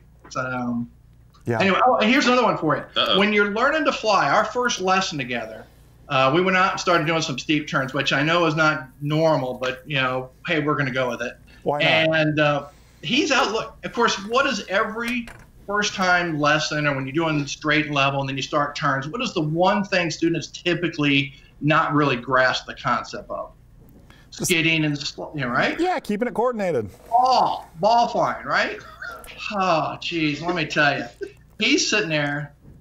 He's looking out the window. He's got 4 billion hours in an airplane. He doesn't need to know what I'm doing he just knows. Yeah, I can feel it. He's sightseeing. I'm over there trying, like doing one of these programs.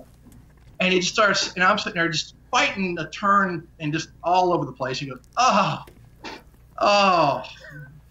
my ball. I told you if you're under 18, this may not be an appropriate live stream. Talk about aviation, Jason. Come on. Oh, you're right. Aviation. That's right. I look over and I see that thing is a ball to the right, and I go, oh my God! Stand on the rudder pedal, get the thing back, get him to stop crying. Just yell. That's. So I'm afraid, and you may be this way as well. And that's why I asked is, I'm going to pick up these things, and the first person that I take up and they're completely yacked out on a turn, I'm just going to go, what are you doing to me? I love it. Think about it. I'm serious. People are going to go up and fly. And this is true now. Yeah. And they're going to go up there and they're going to go, there's a ball left. I remember Joel and Bob talking about something. Well, maybe I should, anyway. I get it. Hey, let's switch gears for a second here. Let's talk careers in aviation, because both of you have fantastic careers in aviation. Joel's still trying to figure out what he wants to be when he grows up. I don't know yet. Bob, you've just about got it figured out, and you're about to transition here. Joel, can you start with kind of, first off, where you got started, what you've done, what you do, what you didn't like doing in aviation? You've had every job in aviation. You work for me, so you ought to know. I know. I know to clean the planes. And then, Bob, I want to hear how you got involved being a controller as well. The story goes, I graduated flight school in May of '94. CFI, MEI, just the same as anybody would if they got out of ATP or flight safety. I had 213 hours, I believe. And the secretary of the flight school, her brother, did the traffic reports.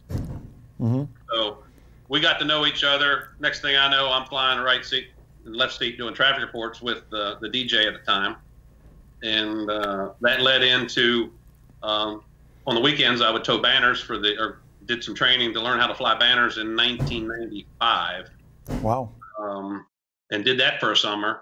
And then in November of '96, the gentleman that I was flying banners for said, hey, you interested in buying the banner company?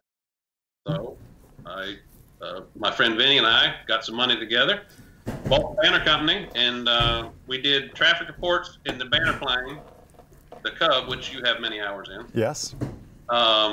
We did, and then on the weekends, I'd fly the banners. So I was flying 7 days a week, which, as you know, you did for a while yourself. Yes. Absolutely. I want all the flight time I can get. You gave it all to me. Thanks. How long did that last, Jason? Maybe 2 years. You know, it's funny. Everyone wants to know how Jason gets so many hours. I just want to give them your cell phone number and say, call this guy. He can prove all of them. You flew every job that I could give you. Yes. Yeah. I remember you land, refuel the airplane, and take off with a student on a cross country. Oh, yeah. Then land, refuel, and then go fly banners. Well, or fly the afternoon you traffic. said Jason would sign off for 10 hours on that 2-hour flight. Yeah, well. Wow, Controller Bob. Thanks a lot. So that goes up to 1996. I bought the banner business. Bought my first 172 in '98. And then since then I've bought, I can't count even how many airplanes I've wore out. Yeah. 715 Quebec, you wore that one out. I wore that one out. I just had to pay for all those wear outs. Yeah, so I just want I want everyone to know this. Referred twice. I bought the traffic plane, which is 7159 Quebec, from Joel. You just saw all this money we had to spend on this intergranular, corrosion. Joel, the invoice is coming. It was like 30 grand to fix all that, just so you know. I just talked to one of the mechanics at ATP. Over the years, they've had the same exact thing happen to some of their airplanes. Out of jacks, yeah. In which they part out. I believe it. It's in the paint shop now, is it not? It is in the paint shop. It should be getting stripped today. It's funny. It's not funny, actually. The paint shop couldn't strip the plane because they couldn't get enough masks for their workers with all the coronavirus right now. Really? Isn't that crazy? Who's doing that paint? What's that? Who's doing the paint? Company out of Fort Pierce. I don't know their name. Sure. But they came highly recommended. Bob, let's talk about you. How did you stumble into being an air traffic controller? Wow, that was an interesting thing. This is going to sound really hokey, but it's kind of one of those things. Grandfather died when I was 12, gave me that old 7-band radio with the knobs and stuff, and we were right under the final at Page Field in Fort Myers. And planes would come right over top. I would sit on a lawn chair in the back with the radio and watch the planes fly over. Love aviation, obviously. Yeah. And I thought that would be really cool. And then took a tour of the tower and went, that's what I want to do at 12. Cool. And then, of course, how do you do that? What do you do next?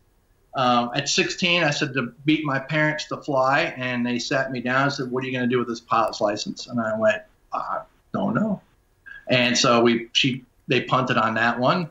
And so then you go to college. At that time, the procedure was a little different than today, but I had to take an entry exam and while I was in college and studied because it was the big deal for me, and did really well. And at that point, I wasn't going to get hired when I got out of college. So it's great. You only needed 3 years of work experience or 4 years of college in order to qualify to take the test. Wow. I took it in Miami, and that was pretty cool. So yeah, and then you sent it to Oklahoma City, and stress went right up from there. And so yeah, not as stress as mine. Well, no, that's right. Well, this is fake. So but no, that's how I got into air traffic.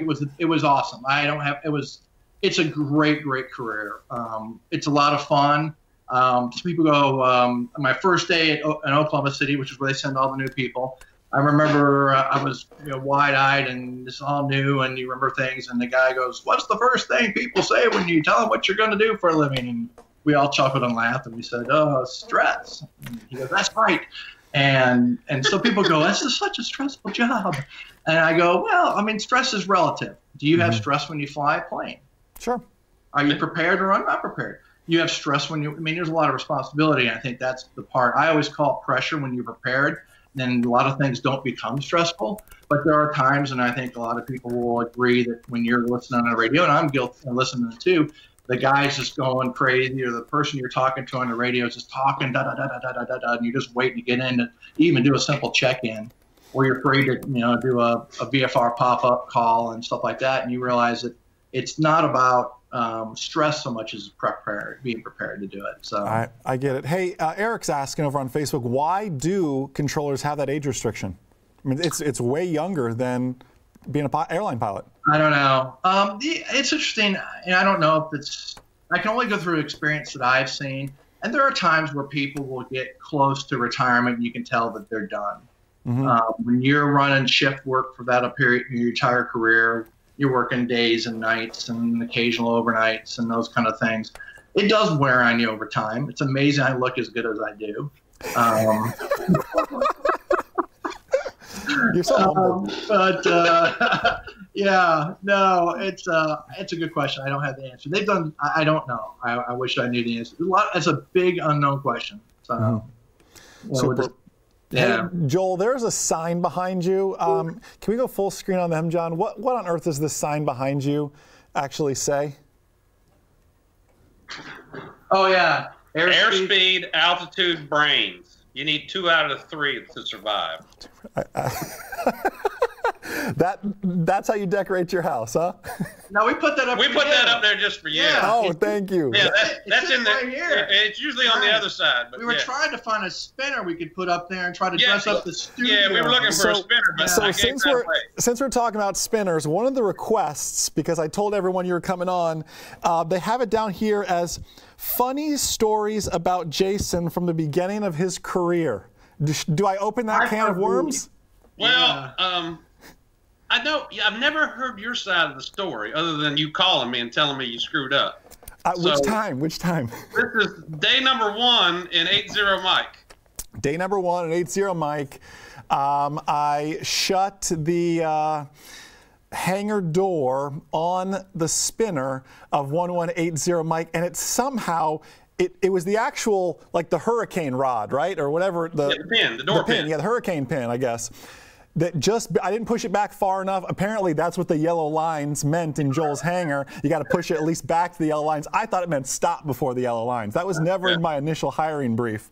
But literally, day 1, my very first aviation job, pushed that back, went to shut the door. I'm probably like texting people, got my first aviation job, so excited as I'm shutting the hangar door, and then the pin caught the spinner, and literally, Joel, you don't know this, it hits, so this is the airplane, it hit and actually started to pick the tail up because it was pushing down on the nose so much with that. I stopped the door after that. The spinner gave away and broke.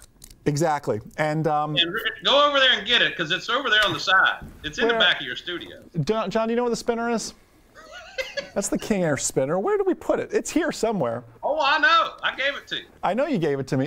John's going to go look for it. It's here somewhere. We redecorated that one set. We have a King Air spinner, but that's... Oh, that's all right. But I wanted to hear it from you that, day 1, his first job that I let him go solo. And I didn't get fired. No, it happened. It happens. It was just a spinner. Thank goodness. I thought we were tearing down an engine. No. Well, if it had hit the propeller, yeah, and the door would have stopped, but it broke the spinner off. So yeah, So let's, any more embarrassing or funny Jason stories? Jason, I heard this for a second. Joel could tell me about this. He Wait kept have to put new tires on the Cessna. Oh, the tire And we found out why. Why is that? All right, so I had a air traffic controller friend call me from Cecil Field. Uh-huh. All right. Your airplane's been over here landing. Well, at Cecil Field at the time, it just came over from military, and there was a carrier deck painted on the runway, 36 left. The first 1,200 foot was painted carrier deck. Uh-huh. Well, every 50 hours, I was putting new tires and brakes on my airplane. I couldn't figure out why. But Jason was over there doing short field landings on the carrier deck and burning my tires up. Okay, you have to admit. Your face is turning red, And Jason. it's embarrassing. It's embarrassing. MzeroA Nation, hear me out. Let me justify this. If somebody painted an aircraft carrier on a runway, aren't you going to try to use it and land on it? Like, that only makes sense. Not every day for 3 weeks. I couldn't get it right. I had to get it right. I couldn't catch the tail hook, you know? I finally got it right. I was getting good at braking, man. Okay, so here's what. Could you do it now? What's that? Could you land on a carrier deck now with the Cessna? In Joel's Cessna, not in mine. I don't want to beat up mine. Mine's too pretty. We can't find the spinner. It's somewhere here, but we've been moving stuff around, by the way, so Wayne's still looking, but it's all right. It's good. Yeah, no, that's funny. Somebody asked if there were phrases. I think Ray on YouTube asked if there were phrases controllers like or like. If I'm just scanning over there. Is that correct? Let's see. Does ATC like or dislike flight following? Because I can get it anytime. And second, phrases ATC controllers really wish pilots would not use, but everyone does anyways. Kilo. Yeah. Tell them why. Okay. We had this morning in Daytona. Yeah. We did, as a matter of fact. I think understand that for a long, long time domestically, this is purely domestic stuff. Everything is driven by three characters forever and ever and ever. And then IKO became more of a thing, and people started picking up kilo. And controllers listen in three characters. And there's an older video of you and I a year ago where we kind of briefly talked a little bit about kilo and how it kind of trips us up when we're listening for things. And that's tough. Some people I've heard online will sit there and say something like flash or with you and looking on the fish finder and all these little. That's Joel. Joel says that. Well, I do say fish finder a lot. I'm trying to say other pilots, but anyway, phrases that people will say are just purely subjective. Some people don't have any problem. I don't have any problem with anything anybody says in the radio regarding if they're looking for somebody or I'm looking on the fish finder or these kind of. What about when Joel says tally ho? How do you feel about that? Tally ho. Now see, so controllers are just different. I mean, some people have very they're no different than anybody else. Everybody's got their little things that tick them off or drive them bananas or anything else in that regards, and some people roll with it and don't get too excited. I have a theory behind this. You can usually tell if I call up a controller and they're saying tree 5-9er Quebec, that's when you're like, this guy means business. You better not use any of your cute tally hos or anything like that. Well, man, I mean business, but I don't say tree or five. I'm just telling you. I have some controllers. I know some controllers. Well, I mean, it's just a subjective thing, and there's no real good explanation for it. And some people have no problem with anything that's being said. In Florida, we do tons and tons of flight training, as you know. So we get a crazy variety of different things. And so you have to, one of the things you teach them, just roll with it. And flight following is also a service that, really big important. So, you just got to go with it because, they're trying just as hard as anybody to try to help you, help them, help me, and help everybody else. I get it. Bob, what do you like more, tower or approach? Oh, that's a darn good question. Man, that was tough. So I started my career at the center. And knows what the centers are. It's the en-route control centers, 22 of them in the country. And I always envisioned an air traffic controller working in a tower. That's kind of what I grew up, and that's what my passion was. I will tell you, I have a lot of fun in the tower. There's not a better place to work airplanes than Oshkosh or Lake Sun and Fun Towers. Those are the best place ever. Those are my happy places. But the Red Room is tons of fun too. So if you were to tell me, there are some people I know can't stand one and love the other. Yeah. And that's just, it's weird because, I don't want to go to the Red Room. I want to go upstairs in the tower. And that's just kind of, but I will tell you that the appreciation that all my coworkers have for great sunsets and great sunrises, and just thankful that you get those things, are pretty cool. Or when a thunderstorm's coming through, this happened one time. I was upstairs in the tower. Here comes a thunderstorm. You see the front coming through, and if you go through the weather part of your videos, you'll know what. And if anybody was Oshkosh last year and saw the front coming through, yeah, nasty. Oh, by the way, it was the same front that crushed. Wow! You're gonna go there? You're gonna go there? So, hey, anyway. Tie your airplane down when you park it. Okay. Well, you know the real story. I do. Anyway, I was there. I was there. You lived it. You're in the tower, and you see the front coming, which is the most amazing thing ever because you're safe. And here's a guy on a final, and all of a sudden, out of the cloud spins a little funnel cloud. Yeah. Right there on the field. And he looks over, his eyes get big as frisbees, and he goes, "Tornado!" I was clearing the guy for land, clear the land. And the guy overheard my buddy screaming tornado, and he goes, "Oh, we're going to abandon this approach." I was like, "Great idea." And it's this thing goes right by us. We're all sitting there going, "Ooh, it's a little late to abandon ship now." But the tower is really, really a lot of fun. The radar room can be a lot of fun too, but it can be give us 40 too, because there's so many things going on in the radar room that are a lot different than the tower. I bet. Yeah. Joel, what about you as far as you're a man with many jobs? You're a corporate pilot, you're a flight instructor, you're a banner towing pilot, you're just an all-around aviation entrepreneur. What's your favorite out of all those things, though, that you get to do? Flying my Vagabond up the beach at 300 feet. I understand. You've been there with me. I've been there with you. That is some fun flying, no doubt. That's my favorite. As a job, I get to go to a lot of different destinations, and I flew for Firehouse Subs for 11 years, and in that 11 years, we traveled 38 of the 50 states. Wow. Doing store meetings, did a lot of vacations with the group, and flying with the owners, flying with the marketing team. You get to see the different sides of it. Mm-hmm. They have sold the airplane, and in this market right now, I sold the airplane in January. Ooh, you look real smart right now. And we're not buying any airplane in the near future. I understand. Yeah, they don't even have restaurants open right now. So. It's fun to fly to a destination.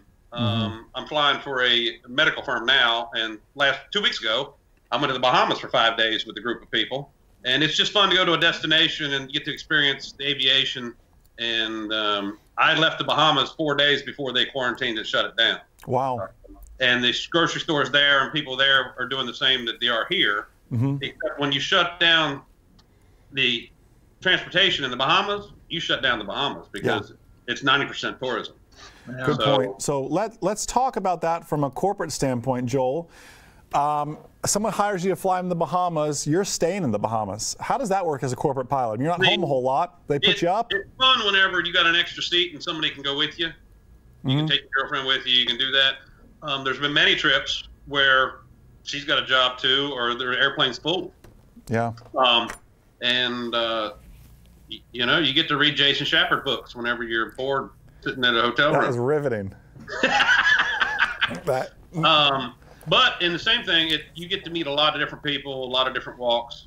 Over the years, I've flown for real estate people. When that went out, I flew for restaurants. And the restaurant's out now. I'm flying for medical business. And we're flying right now, flying doctors from different locations. Matter of fact, Bob and I are flying again this afternoon. Yeah. But as times change, the mission changes. But that's the thing, Joel. I mean, we deal all the time with helping people either get into careers, make career changes. Where do you find these gigs? I imagine you're not sitting around on LinkedIn Jobs looking for doctors to fly. No, they find me now. Exactly. But how did that happen? How did you get to that point? I lived at the airport like you did. Yeah. And now it's hard to explain to some of these people, but you came to me, and didn't matter if you were flying an airplane, washing the airplane, sweeping the floor, or taking the trash out. Mm-hmm. You were there every morning at 6:45. Mm-hmm. Yeah, that's true. 2.5 years. Yep, that's true. And when you changed your college and wanted to go somewhere else, I was like, "Oh, you're leaving me?" Yeah. and the rest is history. Yeah. You know? I'm sweeping his hangar. But now I've got this guy here working on his instrument ticket, sweeping the hangar, washing the airplane. He's a young Jason Shepard, you know? That's a bad video. We're not going to put that out, by the way. He's even doing plumbing and electrical work. Yeah. Wow. Now I have no electric on one side of my hangar and the toilet leaks. Wow. That's exciting. I didn't think I was any good at it. I just said I was going to do it. Wow. Hey, Jason, quick question. Anything. Oh, maybe we say, Michael, congratulations on passing your knowledge exam. It was an awesome job. 82, that was I see a bunch of those. It's awesome. Yeah. Another quick question on there was, how do student pilots handle ATC?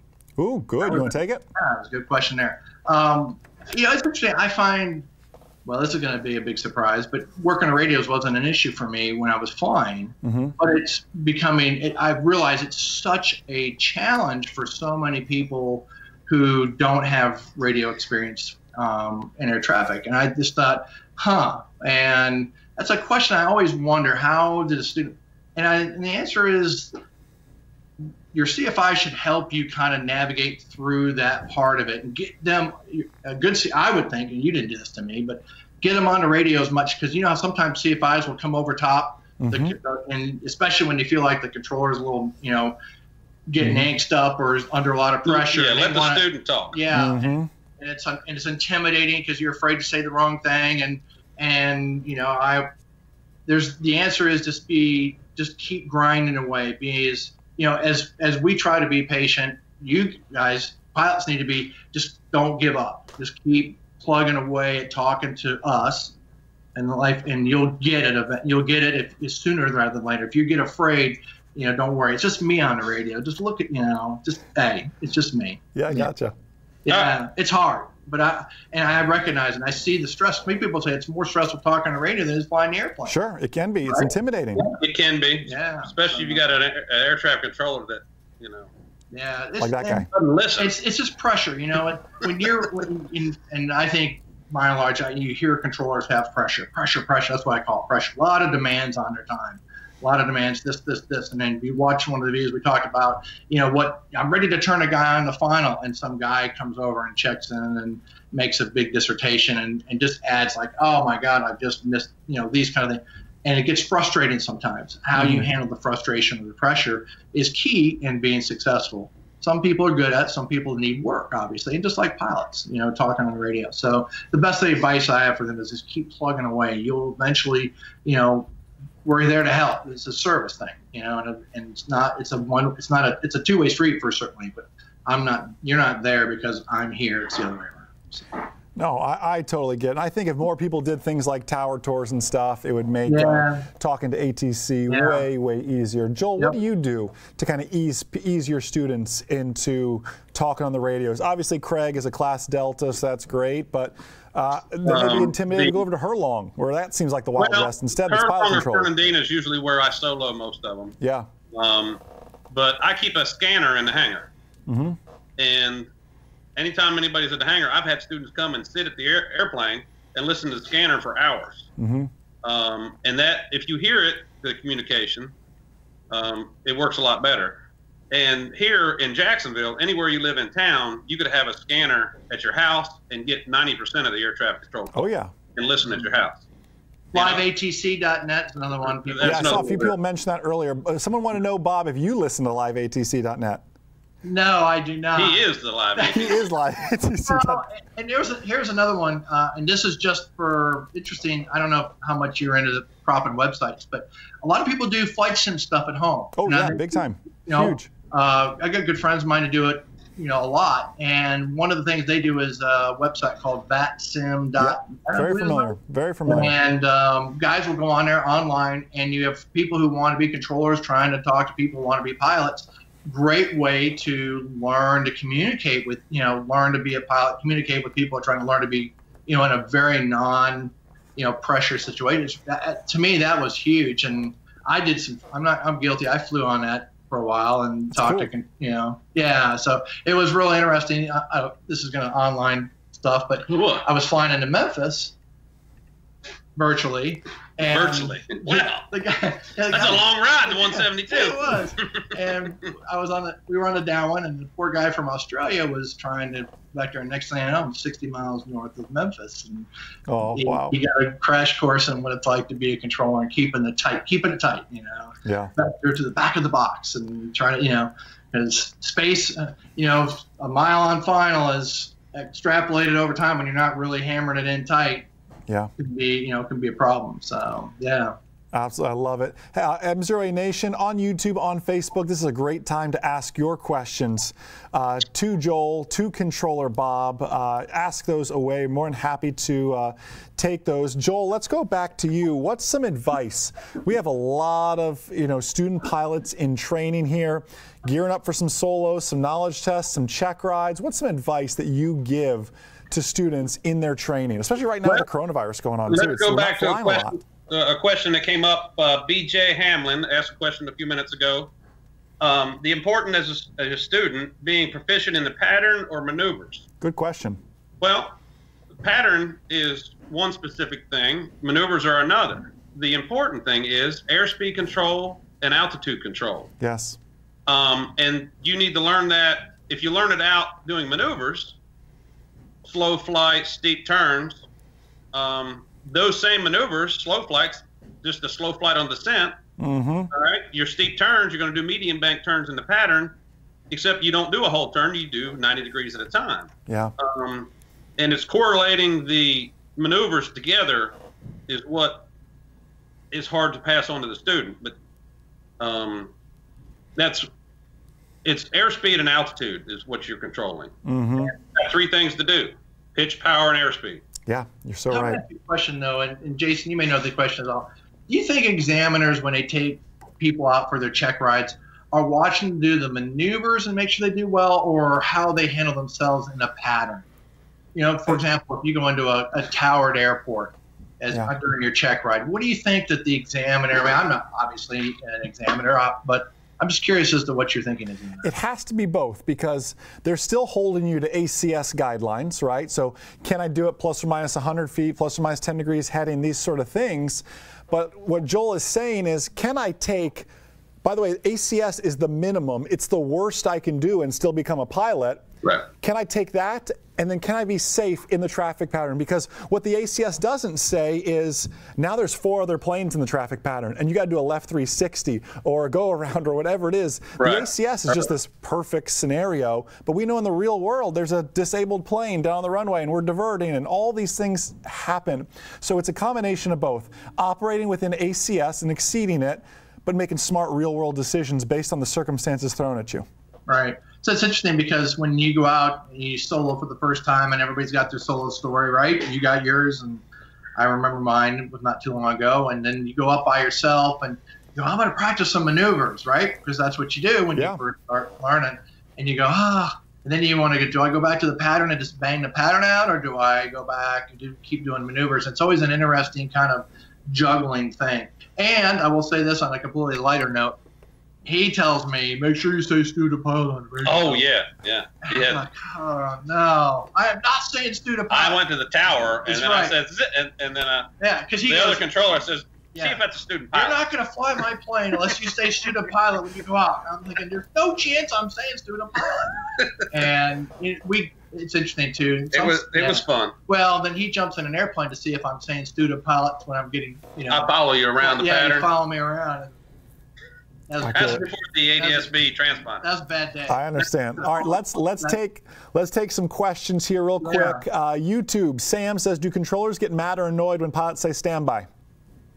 No, I mean, not really. No. Although it doesn't happen very often. I can't remember the last time I said something to the pilot and he goes, stand by.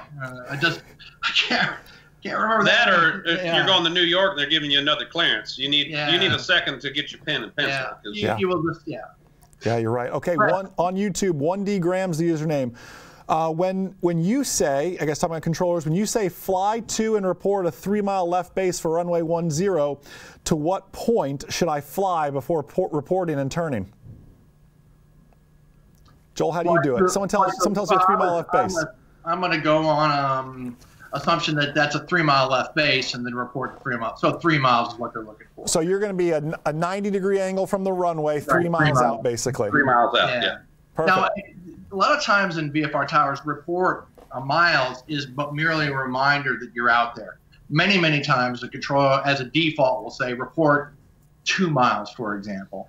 And that's just to remind, remind them that you're out there, but if I get distracted, you're going to help me. But I'm going to do my best to remember you. That's kind of a reminder that as you get closer to the airport, things start getting a little more, interesting, because then you get into the pattern. 2 miles kind of keeps you outside of that. Then I can say 2 mile left base, report 2 mile final, these kind of things. So more often than not, the controller is very, very good at remembering, I got this guy out there, 2-3 miles, clear to land, and therefore you don't have to issue the report of 2 miles, but that's what that's for. Mm-hmm. Super. Adam Saylor, one of our phenomenal lifetime members, says, I hope these guys are on the cruise. They seem like a ton of fun. Is that accurate? I don't know if we want that. Because I can tell you right now, we flew by Cocoa Beach, and they're all anchored offshore right now. Both Disney cruise ships are offshore. There are 4 in port. There are 4 up here at Jacksonville. And there's no cruises. Yeah, we're just going to get a pontoon boat, Jason, and you, Joel, I have been on Joel's boat, and Joel sold me my first boat. It was called Shrimp Skimpy, and that was, and then he bought it back from me. Wait, I forgot about Shrimp Skimpy. Shrimp Skimpy was the name of my first boat. Boat? What's that? You bought his plane and you bought his boat? I bought his plane, and he bought the boat back from me. It was Shrimp Skimpy. You still have? Where's Shrimp Skimpy now, Joel? I can't remember what happened to Shrimp Skimpy, but it was sold. That was my first boat. Wow, a lot of good memories of the old St. Johns River. Wow. All that 15 horsepower Johnson, Got a lot done. All right. Is it true that controllers don't like hearing the phrase "with you"? No, I haven't had anybody go. Nobody that I know goes, oh my God, I wish they would never say that. I say it when I'm flying. Yeah, we're with you at flight level 210 or whatever you're doing. Some people we got to remember though, what you're talking about are personal preferences that drive some people crazy. That's like saying treat and fight. It's kind of like there's no book that says from now on. You shouldn't say this. Say what you're going to say, and okay, but that relates perfectly to Richard's question. What is the #1 pet peeve of controllers and that pilots do over and over? Wow, that's a good one too. Yours though, Bob. What's your pet peeve? Is it when Joel says "tally ho" on the fish finder, or what is it? Okay. Here's my pet peeve.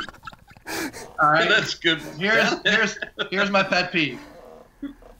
Guys who he's got to think about this. Well, no, I know exactly. We started hanging out together, and I said, what drives me crazy is when people who are VFR decide to fly the instrument approach on their own without talking to anybody. Oh, this is a good one. So here I am vectoring practice approach. It was a Saturday morning? I don't know, because I don't work Saturday. Well, this was years ago. Yeah, well, whatever. It doesn't matter. And I'm right, and here is this poor Cessna driving down the localizer. Talking to me, clear for the approach. All of a sudden, some VFR target, I don't know, we're doing 180 knots, comes careening by on a base leg, and I go, traffic 2 o'clock, 4 miles. He looks like he's going to join he's set up perfect base. Yeah. Right? Yeah. And beautiful. Oh, beautiful. And vector to final is amazing because I wasn't doing it. And he right in front of the other Cessna. And I'm losing my mind. Why in God's name is this guy this careless to stand in front and shoot an approach without, he's cutting the guy off. And he goes, Bob, it's me. It's all right. It's just me. And I sat there and went like this. I was with my pen in my hand, went, and it just, oh my God. It ticked him off that morning. It pissed. I was mad. The Cessna was doing 90 knots. So I was doing $180. I get on a break. I immediately call the phone and go, what are you doing? And he was giggling just like this. Just like this. Oh my! So pet peeve for me would be, if you're going to join the final and you're going to shoot your own practice approach, you're really it's really kind of a dangerous thing. Hey, is it true there are no practice approaches right now, by the way, Controller Bob? No, that's not true. The guidelines were that to the extent possible that workload is permitting, that they'll do these things, but it is not going to be one of those. It's on the workload. It is on a workload basis, and because the workforce is such stripped down right now, it's very, very difficult to get those things done. Gotcha. Now, along with ATC being stripped down, most of the flight schools are thinned way out, and a lot of the career pilots have taken a break. Right. I know here in Jacksonville, the JU program and the ATP program, there are still flights every day, but there's not 25 airplanes out there in the morning. Now, it'll be one of the situations where I wouldn't necessarily expect it right now. Mm-hmm. But the first thing in the morning when there's nothing going on and you want to do something, I flew up to Columbia last week and the guy was doing a practice approach. So it's possible. I'm just not saying. I wouldn't say it's service as normal. Let's go up and do 5 of them. I gotcha. Let's. We're coming up to the end of our time. Let's wrap with one more question for each of you. Bob, I got your question here from Eric Davis. What advice can you give a student pilot nervous to speak to ATC? Call me and we'll talk it over and we'll go fly the flight together and we'll talk about it. I love it. I love it. I mean, it is intimidating. I would say that's a good question. How would you tell a student pilot who's nervous about talking to controllers? Try just rehearse what you're going to say is always a good thing. And then when I took my daughter flying, she was nervous about radio. I said, rehearse. And so she would say it to me. And it happens to controllers too when they talk to pilots for the first time. So there are some controllers out there that are scared to talk. Oh yeah. There's a guy in Atlanta Tracon who's an amazing controller. The minute I saw him, I knew he was going to be great. And he is fantastic. One of the best controllers I've ever seen. I trained him in the tower. First time he's up there, he's nervous as can be. No airplanes. He's pacing around, just doing one of these. I said, calm down, dude. You're just killing me. And he's in the tower. He's all keyed up, man. This is time, man. It's his first time he's going to talk to airplane. And here comes a jet down the final. I said, all right, I'm going to pretend I'm the pilot. We're going to rehearse this. This is the whole about the rehearsing thing. All right, what are you going to say? All right, I'll be the pilot. You tell me what you're going to say. Okay. We're clearing the Gulf. We're going to Alpha 6. And he goes, taxi via, he's doing the same. He's nervous, right? I said, just calm down. It's just me. We're rehearsing this. So we do it again. I said, we're clearing off at Gulf. We're going to Alpha 6. He goes, all right, taxi via Bravo Hotel to the ramp. I go, perfect. Do that. It's great. Guy comes, he lands. He pulls off. Hey, we're here at Gulf. We're going to Alpha 4. He goes, and he vapor locks on me. I go, dude, we rehearsed this. And he goes, I'm sorry. And the captain, who was kind of role reverse, goes, don't, I know. Anyway, you get the idea. I got you. Joel, last question for you, and then Office Dad's sitting over here ready to prank me. He's going to fill in so I can go get another cup of coffee here in a bit. Okay. Joel, last question for you here. What plane would you like to fly that you haven't flown? That's from Shane on YouTube. Well, you and I were talking, and then you got to go fly the DC-3, and I'm still a little jealous of that, by the way. You know? So that's you're one ahead of me on that. One day, Joel. One day. I want to fly a Cub. That's on my list. Oh, I know where you can fly one. I know where I can come get one. I'm on my way. We'll be there. We can be there in about 48 minutes. All right. That sounds good. Hey, Joel, Bob, thanks for joining us, guys. You're always a hoot. We'll have to do more of this. 2-hour segment. Yeah. Maybe next time we'll work on that. Right, seriously, though. And the next time we do this, have Trevor send us some boxer shorts from the Chartered All. We want some Chartered All boxers we can wear. You got it. That much we can do. Well, super, my friend. We'll catch you guys here in just a bit. All right. All right. Take care. Thanks, guys. Oh, yeah. I had to hang up on them. They just kept talking. Ken Herron is already calling. Hey, this is the office. Let me introduce you to Ken Herron. Oh, let's say hi. We got to say hi to Ken Herron first. Oh my goodness, Ken! Look, Ken, I prepared. I'm wearing 2 watches. Ken, live? This is everybody seeing us? Yeah, you're live and ready to rock and roll right now. That's how exciting this is. Man, Ken, this is MzeroA office dad, Wayne, who you've been talking to. Oh, okay. Hey, how you doing, Wayne? What a good-looking guy. Wayne is going to fill in for me so I can go get a cup of coffee. He even brought me lunch real quick. I just need 2 minutes, but I'll let you say hi to the MzeroA and Remote Pilot Nation. Jason, every once in a while. You got to do what you got to do. Don't put anything in my water. Oh, that's your water. Don't do anything. Ken, keep him in line while I'll be back. You got it. I just have to say, I really enjoyed the Joel and Bob show and their wacky antics. Well, I really enjoyed watching that. You were right there with them. I imagine that we're going to keep the laughs going. I have a lot of questions for you. Okay. But for now, you're stuck with Office Dad for 2 minutes, and you got a couple hundred people on YouTube and Facebook, so don't embarrass me, okay? Okay. Yeah, we'll just watch all your viewers diminish as they realize it's a drone guy. No, get out of here. Get out of here. All right, Wayne, let me go make Drone a cup guy. of coffee. Bye, pilot people. Bye. Yeah. How you doing, man? Good. How are you doing? I'm excellent. Thanks for inviting me on your shindig. Yeah, man. You working that out, or are we good to go, John? Can you hear me? Yeah. I think we are good to go. John's just working out. Jason walked out and took everything with him there.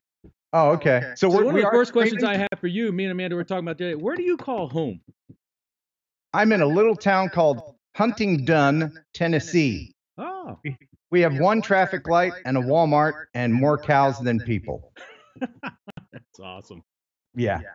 Yeah, it's a teeny tiny town. It's probably 30 minutes east of Jackson. Oh, okay. Okay. Yeah. Hey, can you hear it when I do this? Absolutely. Okay, good. Just want to make sure that my sound effects are in there because that's very important. As you welcome me to the show with studio audience, stop. You shouldn't have. Oh. You're going to need that a lot with Jason being on, too. Yeah. He's going to be on my stream later on tonight, in fact. That's right. What time is that at? Promotion. It's 7 p.m. Central, but we do a little news segment, so he'll be on right around 7:30 p.m. Very In fact, while I have you on and everybody's watching, I'll just show you my setup here. This is camera 2. Hi. And so my encoder here on the big huge monitor, I have to do something, and I usually call Jason just before the show because I have to add him into my encoder, and you might see me do that as I just click a button here, and I do that, and then I do that, and then you should be able to see yourself. Oh, that's okay. Office Dad. So there done we with go. you. We're fine. That's We're what I have to good.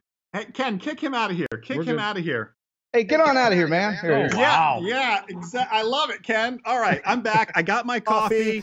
Okay. I am good to go. We are properly socially distanced, Ken, which is. Yeah, how are you guys dealing with all that? You got most of your company. We're on a stay-at-home for 30 days, effective tonight at midnight. So I will be streaming on your show tonight from the spare bedroom. It's gonna be very exciting. You know? Oh, I don't get the fancy set. No, you don't get the fancy set. It'll be streaming into the bedroom. So let's dive into this. I'm sure Wayne did a glowing introduction. He is our office dad. This is the one and only Ken Herron. If you have not watched Ken Herron's YouTube videos and you would like to laugh uncontrollably, this is the guy to do it. I mean, he is the founder of Pigeon Jerky. I mean, I'm sure that'll play a few times during this as well. You know, I mean, now available pigeon jerky in our online store.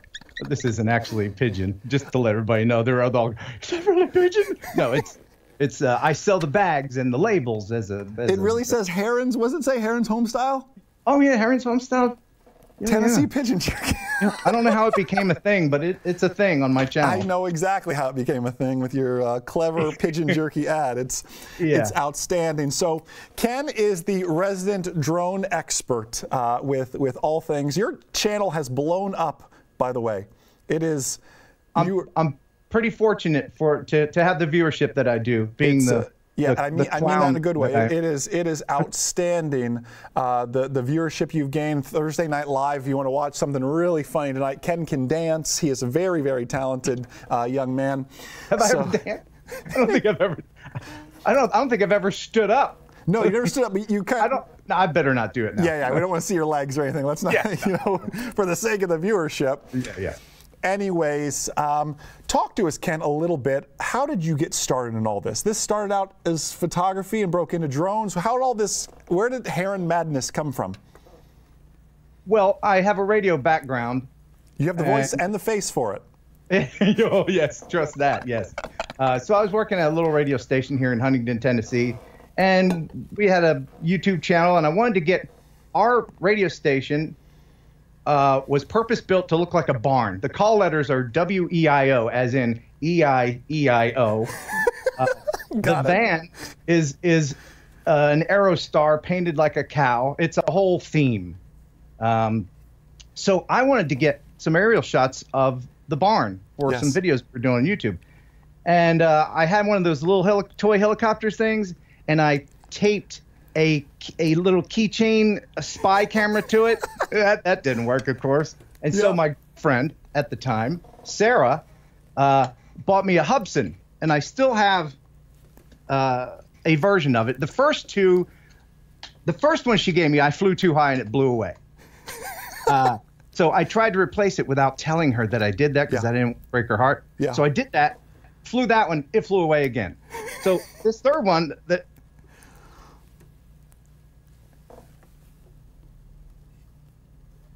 I did that, but this little Hubsan with a camera on it. I imagine, but of course, no gimbal, nothing. I haven't flown this in a while, so it's super. See if it still works. You had it ready to show, though. It's perfect. Oh yeah. And so the girlfriend's long gone, but I still have the drone. So after that, her loss. That's how I look at it. Oh, that's the way I feel about it. I totally get it. I totally get it. After that. Now you guys are way above my pay grade. You guys are like talking about, when I bought my first boat, and they're like, I own a Cessna. Which Cessna is that? Was that the Wednesday Cessna? Yeah. So you're out of my tax bracket. So the very first drone I had to like sell plasma or something, or get my tax refund. I bought a Phantom 2, which is the forebearer of this. This is a Phantom 4 Pro. That's how I got started. And that was back in 2013, about 13, 14, 6 years or so. Yeah, no, I totally get it. So let's talk about, though, because you're right. We have a very different audience. So, I mean, a lot of our Remote Pilot 101 audience is watching this. A lot of our man pilots are watching this right now, fascinated by drones. Ken, how somebody can get started into drone flying? Where would you send them? If someone comes to you, sends a message, Ken Heron, I think you're hilarious. I think you're cool. I want to buy a drone. Where are you sending them? Well, yeah, there's actually two distinct flavors of drones. The first one is photography drones, and then there are FPV drones, which is an entirely different thing that I recently got started. And do you FPV at all? I haven't done any yet. No, I want to dive into it, though. Some racing, so everything else will be cool. Okay. If your audience has seen some of these crazy flights of buildings and just anything that's really fast like that, that's an FPV drone, first-person view, where you wear the goggles and you fly. But if you want to get started, I would just get a non-GPS stabilized. I mean, this one's, the price in this has a comma in it, but that's no problem for your audience. But the boats and So get one of these to start. That's fine. But if you want to just bippity bop around your house, get a little toy drone, because it's actually more difficult to fly with a non-GPS stabilized drone. And then once you get your chops on that, then move on up if you feel like you want to. Yeah, very good point. I want to catch everybody up, too, on how Ken and I actually met. So we launched Remote Pilot 101. Ken happened to be a customer, didn't know who Ken Heron was. And one day, Matt, who at the time was heading up the support team, came over and said, Jason, we received this really odd support ticket today. It's from this gentleman who did a review of our course. And he said he just wanted to send it in to let us know that he did it.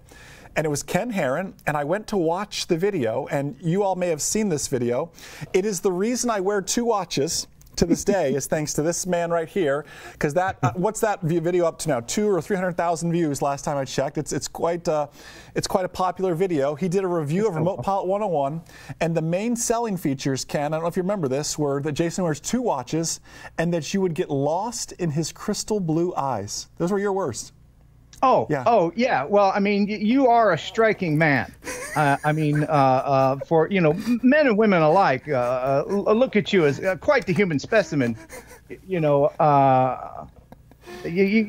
striking, and I met you for the first time at an event called Spin Up that us droners put on. Yes. And you were there, and not only are you good looking, but you smell fantastic.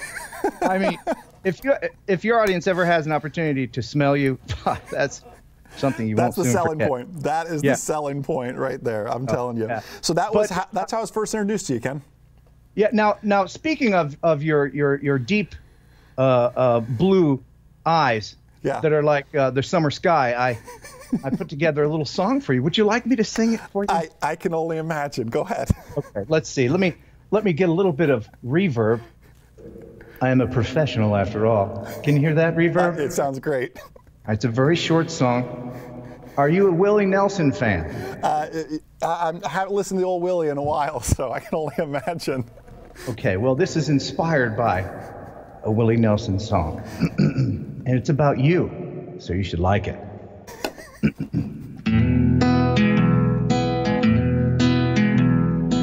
In the cockpit glow, I see them. Blue eyes flying in his plane. As he gets the tower clearance, down the runway he goes again.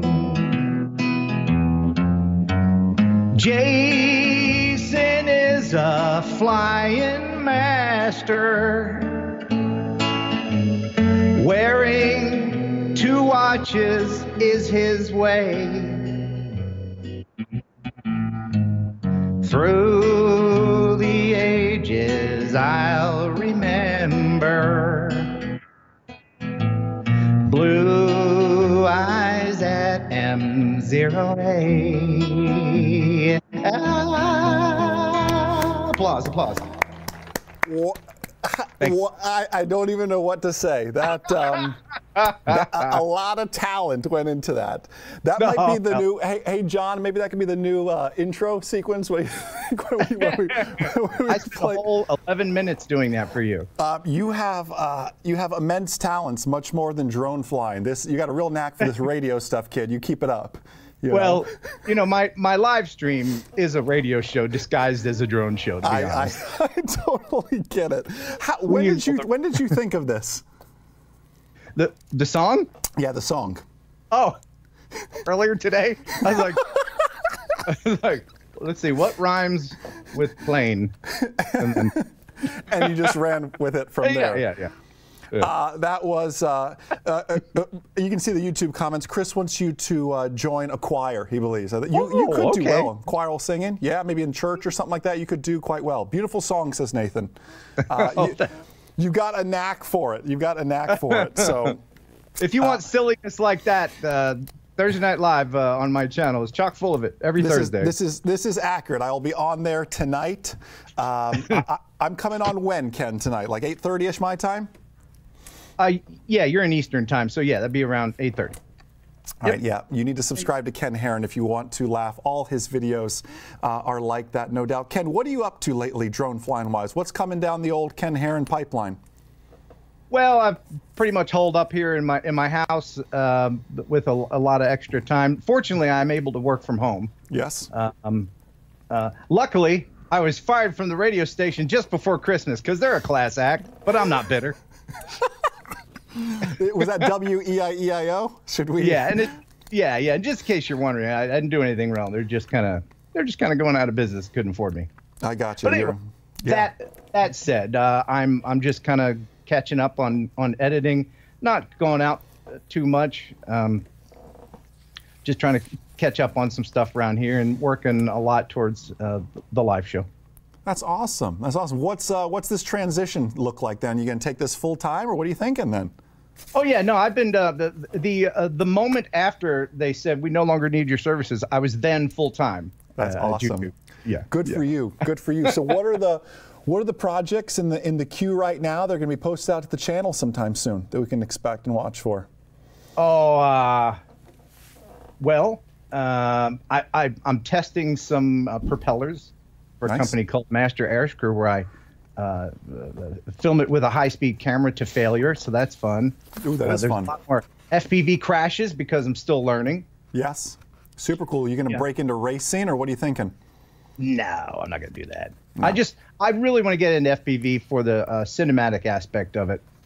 Interesting. But one thing that I am gonna do, as soon as it warms up, I'm gonna take a trip down all Route 66 in my RX-8 sports car, because I'm super cool like that, and I'm gonna I'm going to meet a bunch of my viewers and try to film once, all the COVID zombies are cleared out. I know you talked about making it down this way too, so hopefully you can take Route 66 this way. I know it really doesn't go this way, but it would be beneficial. Bring you out this way too. I was born in Florida, in Cape Canaveral. Right. You were saying that. So yeah, that's super cool.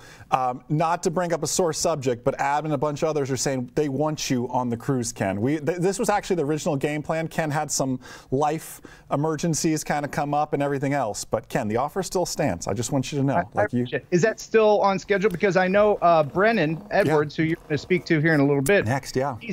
He's great. He's I'm a clown. I'm a silly man.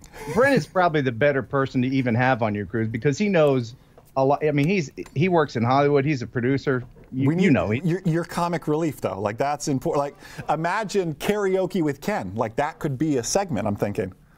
Oh sure. I'm fun to hang out with, but try living with me. I'm impossible. I'm like Disneyland. You want to go for a day or two, but then you've had your fill. You leave tired and crying. Yeah. So is that still on schedule? Yeah, so we're still on schedule. Aviation Mastery at Sea, October 26th to the 31st. I mean, it's a crazy time to be marketing a cruise right now, Ken, but you'd be amazed. Pilots are like such a resilient bunch. We continue to, we sold out of our diamond package already. We just continue to book cabins with that. So it is certainly awesome. We're very, very just blessed and thankful with all that. So it is cool, and we'll just, again, keep it in the back of your mind. I'm telling you. I'm telling you. And just to let everybody know, you may have noticed my face getting a little red, and I'll tell you why. It's because this is the second floor of my house, and I don't have central air conditioning. And I had this off because it made a lot of racket, and I wanted it to be nice and quiet for your show. But it's getting kind of hot, so I'm going to turn it back on. Go for it. You turn that back on. We won't mind. Yeah, I just that's one of the few luxuries I afford myself. But anyway, so yeah, would there be drone flying allowed around the cruise ship? So on a serious note, here's what we're working on. Obviously, Royal Caribbean marketing has their hands full right now, as you can imagine, with COVID-19 trying to and all their ships stuck just a few miles offshore.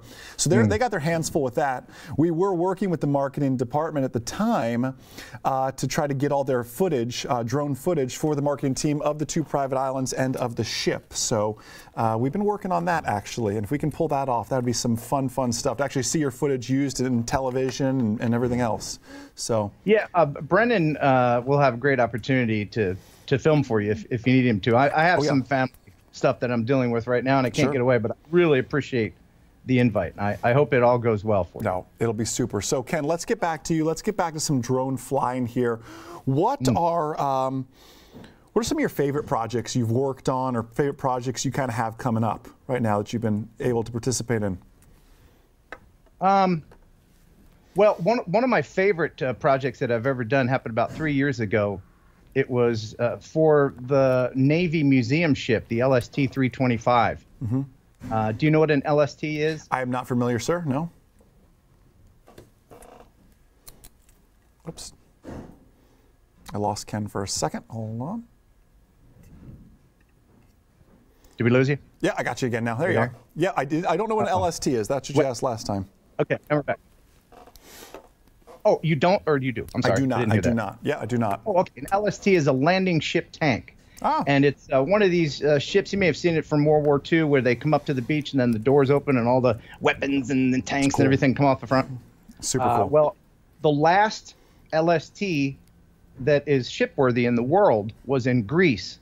And the LST-325 people, which are some of the original World War II crew members, went over, a bunch of old dudes, went over to Greece to retrieve it. Wow. Shipped it back. I was going to say drive, but you don't drive a ship. You pilot. They brought the ship back. And piloted the ship back. A bunch of like 80 and 90-year-old dudes from World War II. Wow. And restored it. And then they sail up and down the Ohio River and show it off. I have a little bit of footage. Would you like to see it? I would love to see it. Okay. I knew you'd be prepared with this. Oh, I'm so prepared. All right, so here's, whoops, yeah, there we go. The primary mission of the LST is to land artillery and tanks on an enemy. So this is 3 years ago, fight through enemy opposition. and I was actually in radio contact with the captain during this. I was on the shore with my drone. I wanted to get some shots of the ship as it passed by.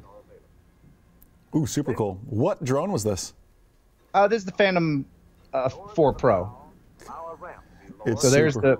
there's the front, yeah.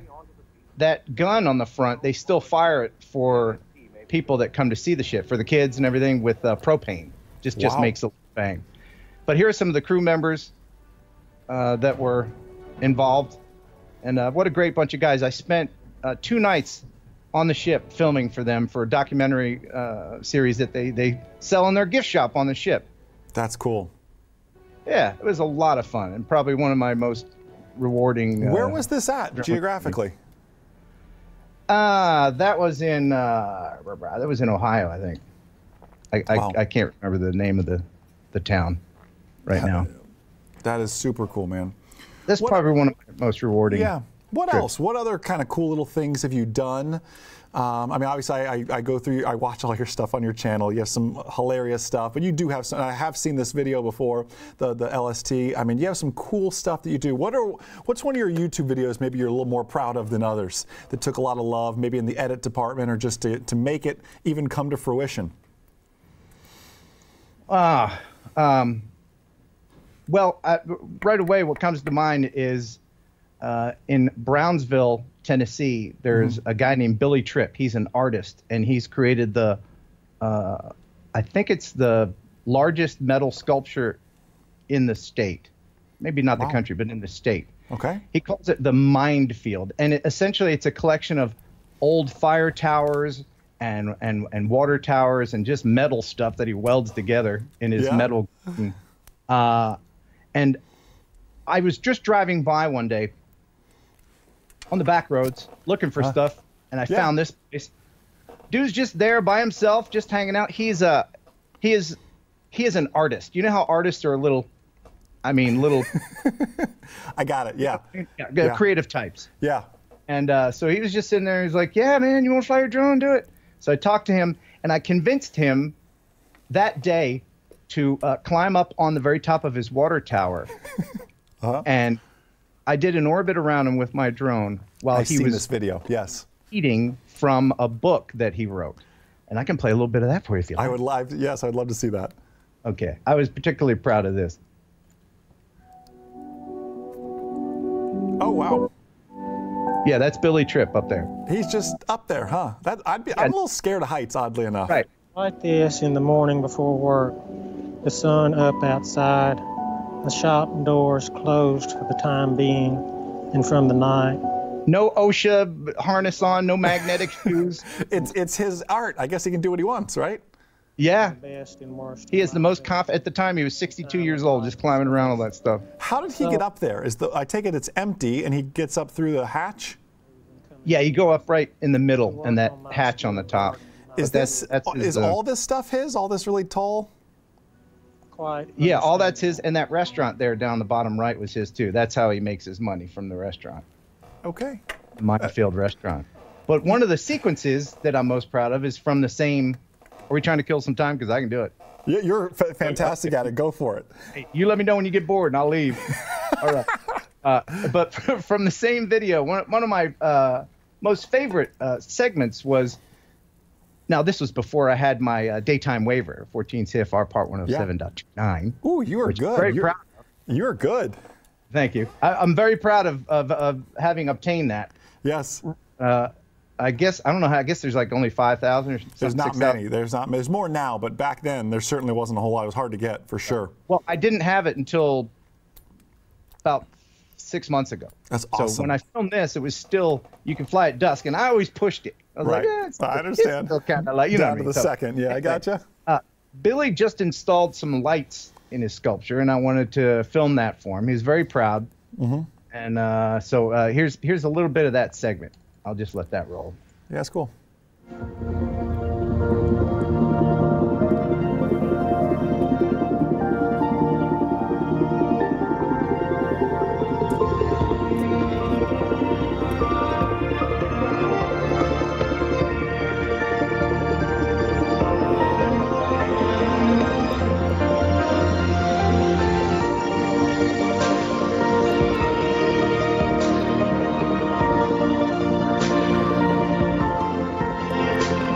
Now, those towers don't have any steps. I don't know if you can see, but there are no steps on them. And in order for Billy to get up there, he has to straddle the clamps. Yes, where the steps would be. And then he reads a little bit more from his book here. What is one to ever do but try?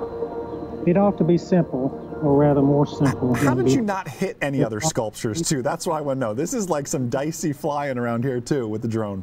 Yeah, I had a couple observers on the ground.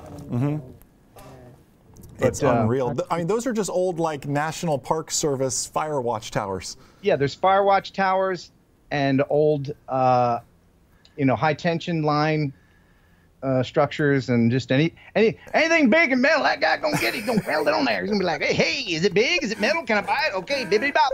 And that's just what he does. Yeah, that's what he does. That is super. It's a tribute to his mother and father and his wife. Interesting. Yep. And he has arranged with the city, apparently it's okay, to be buried there. Ah, got it. That sounds like your kind of friend, Ken. You know, if you I do. I really enjoy local history and meeting unique people like that, and bringing them, bringing viewers their story, because there's so many interesting, unique people that you never hear about. And I just like combing the place. That's my favorite kind of video to do. Of course, I do reviews and be like, hey, man, this is the latest 2300 bibbidi bop. You can buy this too. I do those too. But my favorite is to just get out in the car and film pretty stuff and meet interesting people. I understand. You're probably one of those always has a drone in the car, always ready to rock and roll and film something. Yeah. I have one more clip if you want to see it. Of course, go for it, my friend. Then I got some more questions for you. And by the way, YouTube, Facebook, this is your time to ask great questions for Ken as well. So yeah, and if I don't know the answer, I'm always happy to make something up for you. I gotcha. Go for it, my friend. So one of the most excited times was now as a plane pilot, have you been in situations where it's like maybe you're flying through the clouds and you're like just so excited you're shaking. You're like, oh, this is awesome, you know? Yeah. Well, I had one of those moments when I was hired by a company that makes window fenestration, which is the metal frames for skyscrapers. Okay. And it's the YYZ or YKK, same people that make the zippers. I'm familiar, yeah. So they hired a production company to do a promotional video about their window fenestrations, and it just so happened that the JW Marriott in Nashville that was newly completed, I was the only guy that had any drone footage of it anywhere. Wow. So they contacted me, and I also went back out to do like a before and after. So I got permission, clearance, everything you need to do. I had like 4 visual observers on the ground with walkie-talkies, permission from the hotel, the whole thing. Climbed up on the roof with my Inspire 2, which, for those who don't know, is a big, huge, big cinema drone. And I think I was the first one to launch a drone off the top of a skyscraper in Nashville. So that's awesome. Here's a little bit of that. Let's see it. Yeah, I was so excited. I bet.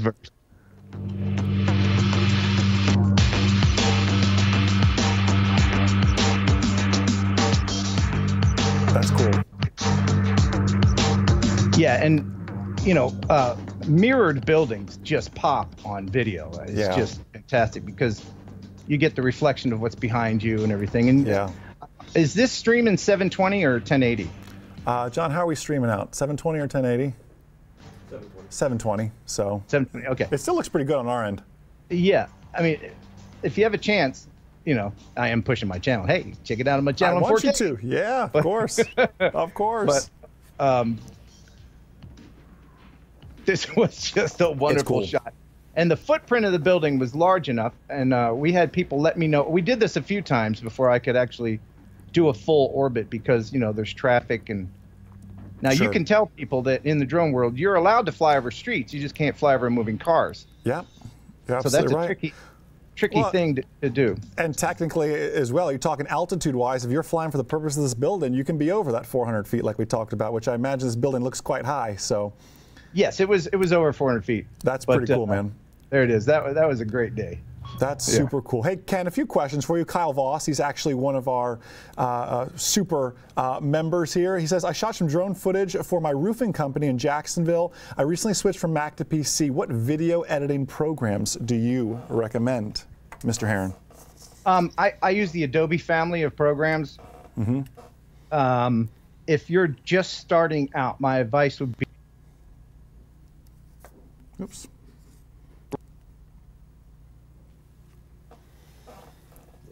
Yeah, I dropped him for just a second here. I don't know if it's on our end or his end. We lost Ken. We dropped you for just a second. I don't know. It might be on our end. I mean, internet everywhere is kind of slow, so I'm gonna give it a second. It's acting like it's gonna come roaring back here. Let's see. Come on, Skype. You're frozen in a really great thumbnail right now, though, so it's a very flattering thumbnail. So don't worry about that, Ken. It's acting like it wants to catch up. Let's give it a second here and see if it'll catch up. If not, Ken just, oh, he hung up. Let Ken call us right back. There we go. It froze you in the best thumbnail, though. I was hoping to get a screenshot of it, but I just couldn't in time. So, am I back? You are back, my friend. You are back live with us. Right. I don't know. Internet's slow no matter where you are, so it's all good. Yeah, not to throw aspersions, but my internet's beefy. Yeah, my internet is not beefy. Ours is. Your fault. That is accurate. It normally is. I need that fiber dedicated line. Is what that is. You don't have fiber?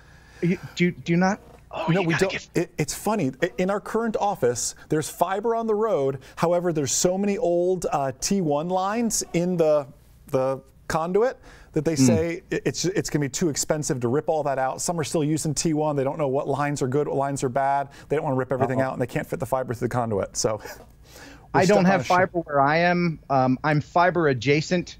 Like it's too expensive to bring it. Yeah. Yeah. But I would move all of this, all of this stuff to live somewhere with fiber. That's what I would do. How do you do all your crazy sound effects and all your like beatity bops and all that stuff that you do on your live stream? Yeah. Oh yeah, good question. So I have this box. This is left over from radio days. This is called 360 Systems Instant Replay. You can hit, I can just that kind of thing, and everything is in there. And give me one of those there. You just have it already, and you know the buttons. Yeah. I've had this for years in Radio Land, so it comes in handy. I gotcha. But anyway, so back to the question of software. Yeah, you were cut out a little bit. You said if you're going to take it, if you're just getting started out, is where you got cut out. Okay, if you're just starting out, I would recommend going with a powerful program such as the Adobe family of editing programs. Premiere, Audition, they all work together. If you're editing video and you need to edit the audio within the video, it'll bring up Audition, and then it'll save it into that project. Yes.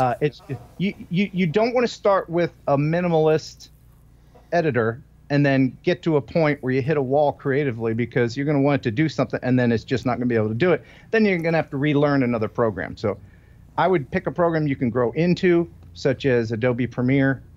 Now that's all I've ever used. I'm sure there's other editors out there, but that's what I recommend. I totally get it. By the way, John of Drone says he's just here for Ken, by the way. He doesn't want to see me, he just wants to see Ken. And he asked a question, have we talked about nighttime waivers just yet? Ken, do you want to explain a little bit about we call it a nighttime waiver. It's technically a daytime waiver if we want to get really, really specific with it. Ken can even quote the Code of Federal Regulations for it as well.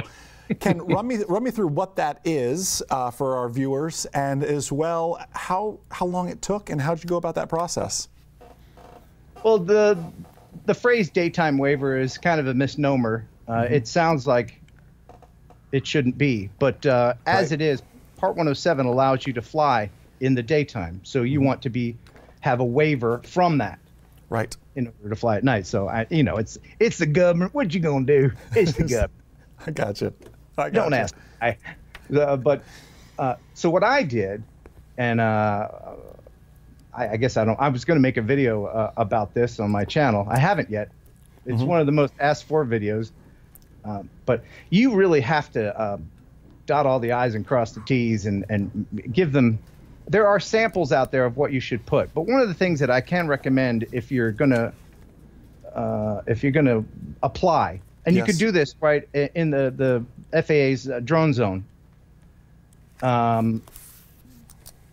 them that you're going to work for your city for emergency responses, because that seems to get people ahead of the line. If you're just a private person, like, I want to fly at night because it's a party, they're going to be like, nope. But if you're doing something for your community, whether it be flying with the police, search and rescue, that kind of thing, it seems to me anyway, you get bumped up to the head of the line. As far as the verbiage goes for the application, I can't really speak to that. Sure. I can't allow you to cut and paste what I put, which is I get that a lot. That's proprietary. I get so many emails. Hey, just cut and paste it to me. Well, it's not that easy. No, that's your product. That's your retirement right there. Well, I mean, they'll know too. Yeah, well, that's a good point. What a good point. Like with the whole NPRM from the FAA about drones, for the people are cutting and pasting their comments to the FAA. Yeah, that's not productive. They're going to look at this. We've seen this. They're going to just throw it out. It's not, we originally, to that note, we were going to make our comments. I think it was on your show I shared, hey, I'm going to make my comments. I was going to make them public. And then I had that idea of, I don't want people being swayed by what I'm writing, first off, and just to copy and paste. I want people to have their own opinion. I will inform them and educate them, but they need to put it in their own words, I believe. Exactly. In fact, the AMA put out a statement that they said, hey, just send this. But it's tough. The FAA they'll have little computer bots that will recognize if you've cut and pasted something. Before it even gets to somebody to actually see it. So I totally get it. Let me turn this around on you. What have you heard about all that stuff with the remote ID and everything? Aren't we saving this for tonight? I mean, are we? This is like the preamble to it, I imagine. It's the pre-interview. I got you. The pre-interview for the interview. Have you heard anything? No, there's not a whole lot of updates as far as remote ID. My stance is still strong that I believe remote ID is going to be a good thing. There's a lot of people that don't like the government, as you pronounce it, from Tennessee. They think they're going to be watching them, spying on them, all this sort of stuff. I think if you're playing by the rules, it's not going to be an issue. I still stand strong that UTM is the thing you want to be watching for. If you've been watching for anything UTM related, that's my fear. That could prove really beneficial or could prove really scary. Yes, for the photography drone people, for hobbyists and for FPV people, no matter what they do, it's going to affect them negatively. Because, they're building their own drones and everything. No, I totally get it. And they need to just, I get it. I wish everybody would just go out and earn their Part 107. I know it's not always financially feasible or time feasible as well with that, but that's just kind of my opinion with that. We can chat more about it tonight, I imagine. Well, I always tell people, even if you're not planning on making money with your drone, it's good to get your Part 107 just for the knowledge. Yeah. In fact, make sure you go to remotepilot101.com. What a good guy. I need to get you the PNG so it's at least transparent. Like, let me do that for you, But it's good. Yeah. It's good. It's good. I mean, you're a Photoshop ninja too, I imagine, but I'll get to that. Hey, something else too we should probably talk about tonight, and I want to mention it now, about the PSI testing centers. This is going to be a hot topic. Mom and pop PSI testing centers are still open. However, if it is a PSI-owned testing facility, they're closed right now. So what does this mean for, let's say Ken Heron has his recurrent test that's due this month? In September. September. Okay, that's realistic then. So what does that look like if someone needs to renew right now in April or by May or whatever it is, and they can't go find a testing center, or they're not allowed to leave? They're in, one of the more shelter-in-place type places like New York or Seattle or Chicago, and they literally cannot leave to go take their written tests. So tonight I'll bring to you some guidance on that, but it fits down to my manned aviation pilots as well, because there's so many knowledge tests they need to be taking, and they just can't right now. And the FAA is providing very little guidance on, well, would Ken be illegal if he was due at the end of April and didn't take his recurrent test? We can talk about that tonight as well. The government's moving tax day, so they should probably accommodate all the other little things that we need to do. My opinion of it is, as long as you don't go out and do anything stupid, you're going to be okay, and there's going to be some sort of grace period, like 60 days grace period or something like that for recurrent tests. That doesn't mean I have 60 more days to study. It means keep studying and just be ready to take it as soon as they open back up. Because the other thing is, all these testing centers, you have to remember, PSI is not just aviation. PSI is medical tests, and the dentists do their CEUs there, and flight attendants, and everybody takes their tests at PSI's test centers. They're going to be swamped as soon as this opens back up. It's going to be hard to get a booking. Is there any motivation to allow online testing at all? The problem is how the Code of Federal Regulations read, whether it's 107 or Part 61, how we take our manned exams, it's a proctored test. Will we, you know, I do agree. I think there's something cool about all these kids now doing distant remote learning, like every kid's a homeschool kid right now, basically. How are they proctoring final exams and these sort of things? Can we proctor in via a webcam and watch? It's going to flip a lot of business models on its head, and maybe I know what it's doing for us. I mean, we're a team of 25 people, and we're all working remote now. John and I are in the office here making things happen, but we're bringing the TriCaster and everything to my house after this. You know, so it's flipping a lot of industries on their head. Could we see that change? Possibly. I mean, but it's the government. Yet again, it is slow moving, man, to change all that sort of stuff. So. That's just my my opinion of that. Hey, some more questions for you from Dukester727 over on YouTube was asking, Ken, could you review like an engine start checklist? So before you're taking that Phantom 4 out behind you to fly, you run a checklist, Ken, or what kind of stuff do you do before you just blast off? I'll be honest, sometimes I'm in situations where there's not a lot of time for that, but I always make sure to give it at least the once over. And before I put the drone away, I will pre-do that so that it's in the case and I know that it's ready, so that I can just, if I'm in a situation where, you know, sometimes if you're out somewhere and you see something, hey, that's pretty, look at that barge going down the river, and you're like, well, that barge is going pretty quick, so I better get out and fly. Before I put it away, I make sure to check it out so it's in the case and ready to go. Checked. Yeah, I totally get it, my friend. I totally get it.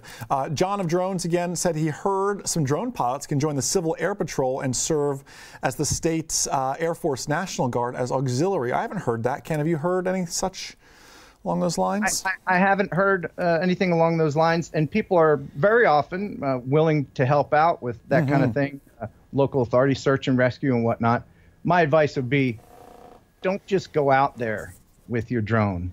No, if there's an emergency situation, there's a lost child, just don't go out there with it. Call them first. You don't want to bum rush somebody and go, hey man, I got my Mavic, I'm ready to find that kid, you know, because it's I get it. There's a lot of little hoops that you have to go through with authorities in order to do that. I get it. Well, the temporary flight restrictions, everything else. Hey, over on Facebook, Michael Johnson wants to know, what are your favorite lens filters, Ken?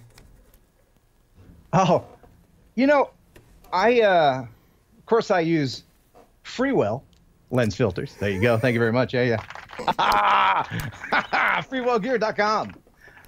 You are awesome. You know that you're like ready for everything. I want to see the whole monitor setup one day, like where all these buttons and logos. Are you use Wirecast or what do you use? I do use Wirecast. It's all just queued up, ready to go. That's fun. That's it. But if it's sunny out, I'll use an ND8. Okay. That's it. Every time I don't flip that around too much because for what I do now, if it depends on what you're using it for. For me, just filming goofy stuff on my channel, you know, that's all I need. If it's super sunny, then I will use an ND8. That seems to be enough. Gotcha. For me, anyway. But if you're super into, you know, I'm not one of these guys who the enjoyable part for me is filming, getting together with people, and editing. The whole getting into the functionality of the camera and just, you know, beyond ISO adjustments and just the basics. I don't get into that too terribly much. And I found that an ND8 is enough for me. I gotcha.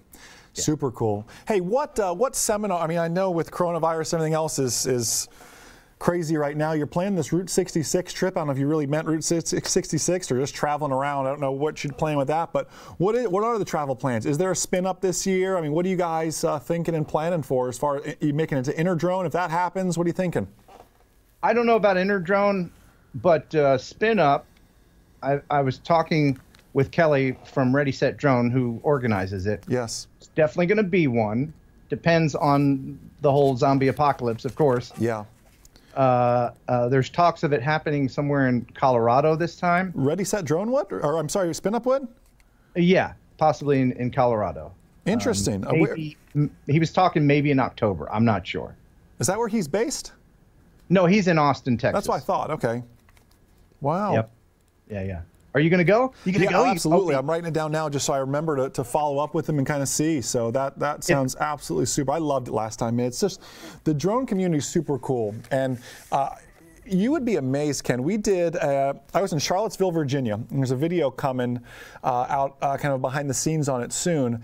I was out there and we did a meetup to the Remote Pilot 101 audience as well as the MzeroA audience, and we're like half drone guys, half man pilots, and we all had something in common. You know, we all had aviation in common, and I find the drone community is just as strong as the aviation community as far as helping each other out and just stepping up and being like this relentless but generous bunch. Absolutely. I love it. Absolutely. I had an accident at the end of 2017, day after Christmas. I remember, yes. I was in the hospital for 19 days. I was in a coma, broke my back in 2 places. Motorcycle, right? No, I got hit from behind by a distracted driver. Okay, that's what it was. Okay, gotcha. Yeah. And the drone community really stepped up for me. They started a GoFundMe page, which got me close to $10,000 just from strangers and people that just liked my channel and me, and that really touched me and my family. And that's when I realized that the drone community was just filled with just amazing, selfless people. In fact, I'm going to brag on them a little bit more. Sure. Because I recently did a 24-hour live stream, which I don't recommend for streaming. Wow, how'd you manage that? Well, let's see. I drank a lot of coffee. Oh, got it. Coffee. This is the trucker's friend, Vivrin. Safe as coffee, they say. I took 2 of those. That was good. Great. But, you know, how'd you go to the bathroom and stuff? Did you have like office dad Wayne fill in for you like I did to run to the bathroom or what? Yeah, I would have guests on. Okay. And then I would say, well, it stream's yours, and I'd go away for a minute. I had to let my dog out, make sandwiches. But you literally didn't sleep for 24 hours. 24-hour live stream. Yeah, go to my channel. You can see it's broken up into 5 sections. That's awesome. You would think, and I thought that it would be, after the 10th hour, it'd be just me. Yeah. But no, it was pretty solid. At the end, man, I crashed hard. But I bet. What we did it for was we're trying to raise money for Meals on Wheels America for seniors, because these people the volunteers are still going out and feeding the elderly population.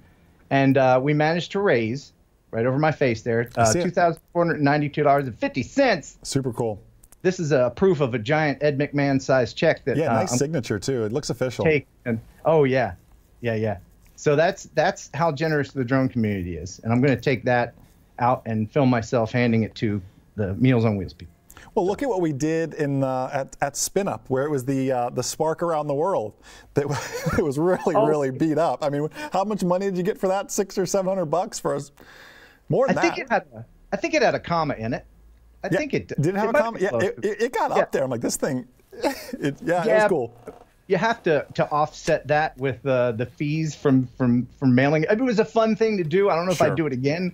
But basically, for those who don't know, I took a little drone called a Spark, and I flew a little bit, filmed, sent it to like Australia, and then they did the same thing off to Sweden and Germany and England and Hong Kong, and then it got lost in Argentina for about 3 months. It got lost in customs, and then miraculously showed up about a half a year later.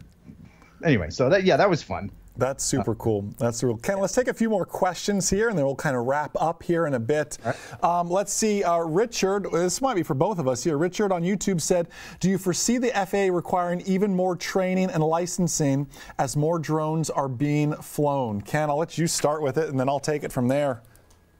Yes, I believe so. And I agree that that's a good thing. Yeah. I have to be careful because, a lot of my audience let me get the music ready.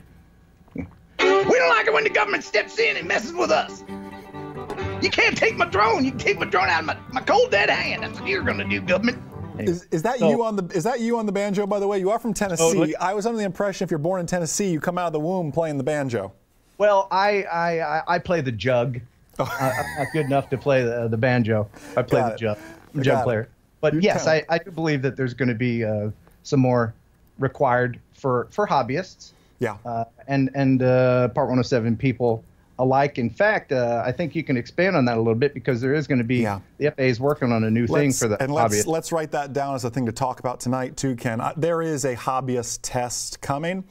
How that is going to be proctored, or if it's going to be proctored, I don't know. Remote Pilot 101 will have the prepware for you, whatever that looks like. It might just be a simple online test. It might be a PSI proctored test. We do not know those answers, but I do know with a 99.9% certainty there is a hobbyist test coming. Here's the reason why. Is it's just too many airspace violations, too many manned airplane pilots reporting they see drones, and trust me, when I love manned aviation, I love unmanned aviation. When I'm traveling at 110 knots to the sky and I see a blur go by, I don't know if it was a hawk, I don't know if it was a drone, I don't know much of anything. Yeah, but I have to interject. There's a lot of vilification going on of drones by the general community. It used to be, I'm going to have my music ready. It used to be, years ago, it was like, what was that? Oh, well, that was a UFO, man. I know it was a UFO. He's going to come suck my brain out. But now it's a drone. It went from UFOs, the aliens, to everything that you can't identify as being a drone. Yeah. And there's a lot of blame being put on drones by pilots. And of course, I don't think anybody has anybody died from a drone accident yet? Not to my knowledge, sir. The only real public one was that drone that hit the military helicopter flying through the Hudson River corridor, because that's a safe place to go fly my drone, around all the national monuments of the Statue of Liberty, through some of JFK, Teterboro, LaGuardia's airspace. Why not? But that's the reason why we're going to have a hobbyist test, because one silly person went into the nation's probably busiest airspace compared to LA, depending on the day, and decided to throw a drone up and hit a military helicopter. Yeah, you can't legislate common sense. No. You can't do it. That's why we have pictures of little stick figures being smashed by Coke machines. You got it. You got it. One dumbass did it, and now we all have to suffer for it. You are exactly right. Hey, I know it's probably time to wrap up. Yeah, Can I ask you a question now that we have the manned aircraft community here? Yeah, go for it. How does the manned aircraft community feel about us drone people? Do we... we share aviation, the love of aviation, but are we a bother? Are we a pest? Or I'd be excited to see the comments on this. I'll give you my opinion of it. I hope I don't sway anybody's comment with this, because yes, we are sharing the airspace. What you'll find, I personally believe, Ken, is most manned aviation pilots are technology geeks. Like, we geek out over the newest iPad, the newest Apple product, whatever it is. Drones are an extension of that. If DJI makes a new product, guess what? I've got it pre-ordered. Whether it's right, wrong, and different, it doesn't matter. I think it's super cool. I want to have it first, and I want to fly that sort of stuff. It is another extension of aviation. Now, I have to be honest. When drones first came out, all the manned aviation community was like, "Ooh, drones, cooties." Oh, I need my cootie shot back in. But you remember that? Did you have cooties back when you were in high school? Cooties, man. Okay, I'm making sure you remember. Yeah. It was like that, and I think as they begin to adopt it more, everyone's like, drones are pretty cool, when obviously used in the right way.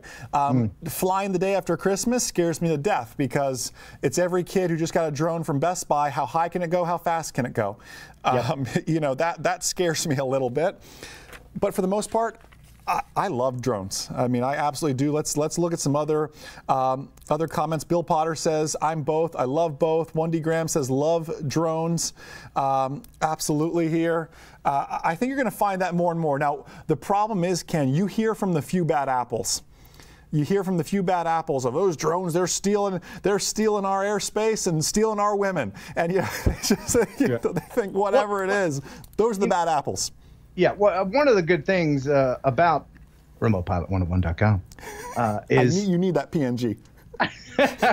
is you know, and I didn't myself realize this as much. The reason why I got my Part 107 was because I had a YouTube channel, and I got a visit from an FAA agent. Wow. We had lunch together. Yeah. In the local restaurant. He showed up. Yeah. And but that put the fear of God into me, because I made a video where you know back in the olden days. In the olden days, it was the Wild West, man. We were 333s, and yeah. Well, I was filming a parade, and I was probably this far over people's heads, and just anyway, I was being stupid. It was before we had regulation. Like it's not. Yeah, I get it. Yeah. I'm not making excuses. Again, common sense. I mean, anything could have gone wrong, but way back 5 years ago, man, I was a different person. But anyway, so I had lunch with this dude, and he's like, "Yeah, you got to." I didn't know about Part 107. I did some research. I said, "You know what?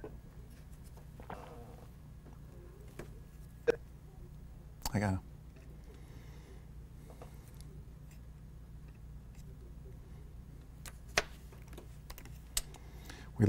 Ken, I lost you again for just a second, but I did get a screenshot of this thumbnail, most importantly. It's catching back up now, maybe.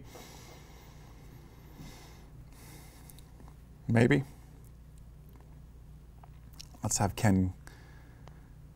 Come on, internet. It's like rolling the dice, John, with our internet these days. I think, Ken, either way, I'm getting great thumbnails. Let's see. All right, Ken hung up. He's calling back. I'm going to send you the thumbnail. I just got you frozen like this. It was a really good thumbnail. That's the best part of bad internet is I'm getting good thumbnails of Ken Heron. So Ken, keep going. You were like this. So wherever you left off, wherever you're saying when your arms were like this, that's where you left off. Okay, and I'll wrap it up because I know Brennan. Is Brennan coming on after me? Yeah, in 5 minutes. Yep. Okay, awesome. Well, let me just wrap it up. I got a visit from an FAA agent. Yeah. Who let me know about Part 107 that was going to start. What was it, August 26, 2016? Mm-hmm. That was August. You're right. A day that will live in infamy. So he said, if you're going to make money, there's a thing that you're going to want to know about, and that's a Part 107 certification. And I said, what? So I went and I took the test just from the information that was available from the FAA, and I failed it. Wow. I remember seeing this in some of your earlier videos. You and Kelly Green were like in this old wooden cabin talking about it in a video.